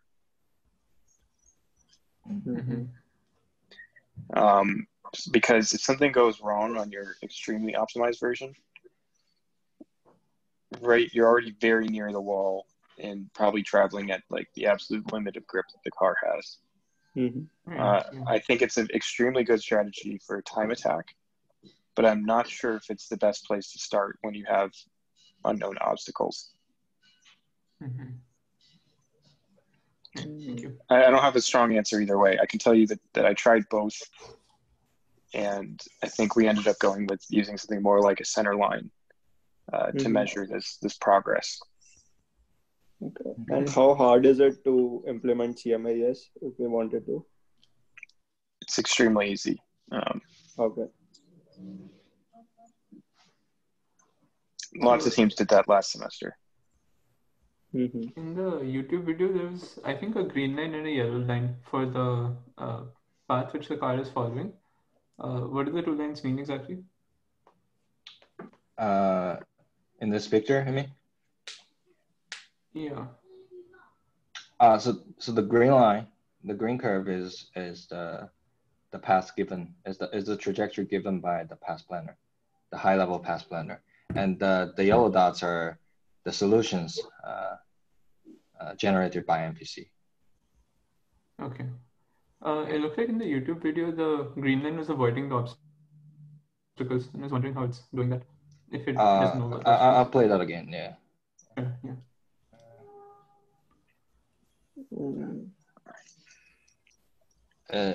It's actually not. Right? It's That the yellow line that's avoiding. Yeah. Okay. Thank you. Can I ask another question?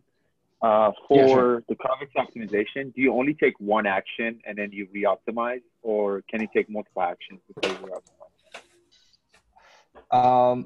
I think you still can, but in general, in MPC, you only execute the first action, and you redo all the calculation, redo the optimization all over again, because things might change at next time step, right? So yeah, thanks. You only want to trust the first control input, because you're gonna redo this whole process anyway. So then, how big of a window is usually best to do this on? Because you do it on the window level. You're talking about the prediction horizon. Yeah. So how big is K here? Like how big is N of the window do you have? Yeah. So that's really a design parameter you want to choose. As I said, for this particular case, you don't want to be too large, right? Because you'll end up going in circle. And what did Matt say about tackling that? Like he said something about the curvature. There's better curve libraries that you could use than just constant curvature arcs. But like if curvature is constant, they would again result in circles. Yeah, but I'm saying you can use cubic splines, quintic splines, nonic splines, right? Okay. And then it won't just go in a circle. And but then we would that's have a just lot one more way to do it. You could also assume that the curve doesn't have some special form. And do a much. So here's why you'd like these curves, right? So how many parameters for the constant curvature arc? Just one, the curvature. How many parameters for cubic spline? 3, right? But that could cover an arbitrary long amount of time, right? Depending on like how far away the goal is. Yeah. Whereas there's another method of this where you just say, I'm going to pick n states or k states, right? X0, x1, x0 is fixed. X1 is, your next state. Like, you don't parameterize it as a curve. You just say, here's all the states that I'm going to try and hit, and maybe you'll have 100 of those. Mm-hmm. So where the trade-off comes in is that usually you'd like a longer time horizon. However, as you make the time horizon longer, then the number of decision variables you have grows. Mm-hmm. Okay, so then solving the QP takes longer, like on wall clock time. And so you get to update your control inputs less frequently. Mm-hmm. And so there's some sweet spot between a long enough prediction horizon that you don't drive yourself into a really sort of, imagine that you can go like 10 steps, right? And on those 10 steps, nothing bad happens. But then on the 11th, there's a box like square in front of you.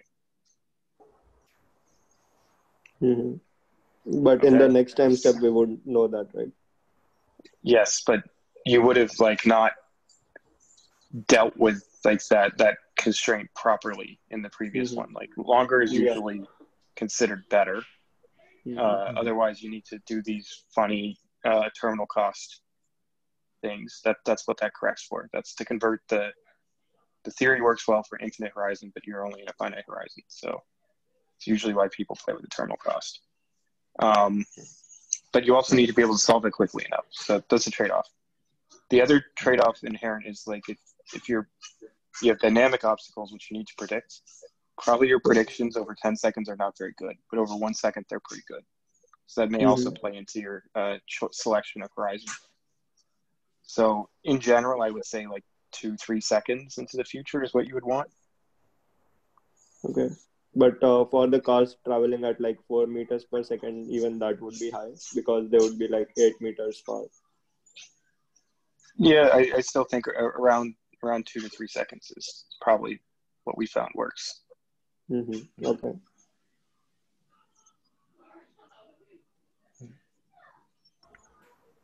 It could, of course, be shorter. I mean, depends what flavor of solution you pick from this.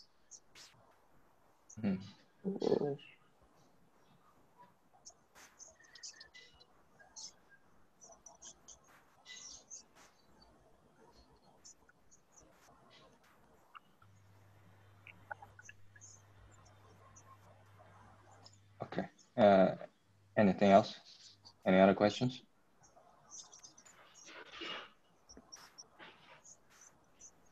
I think that's pretty much for today. Wait, I had a question.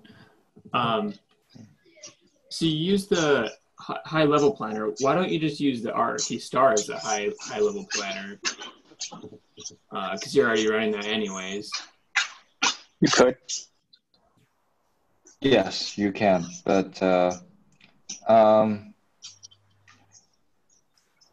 the problem with that is it doesn't have a, so the path given by the RT star is just a path, right? It doesn't have a notion of time in it, right? So that way you're not gonna be able to adjust your speed. Right? You kind of have to give it a constant speed.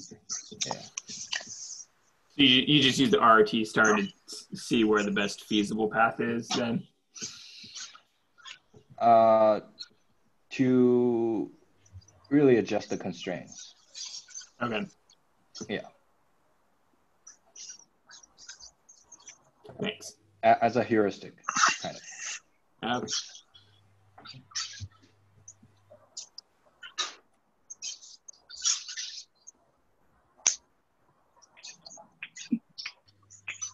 Okay. I think that's pretty much it from me. So I think you can. Yeah, I'll stop sharing. I'm sorry? You can leave the meeting for everybody. Oh, okay. Is Rahul still here? No, Rahul is not here. Okay. Okay. Thank you, guys. Thank you, guys. Good luck. Thank you. See ya. Bye.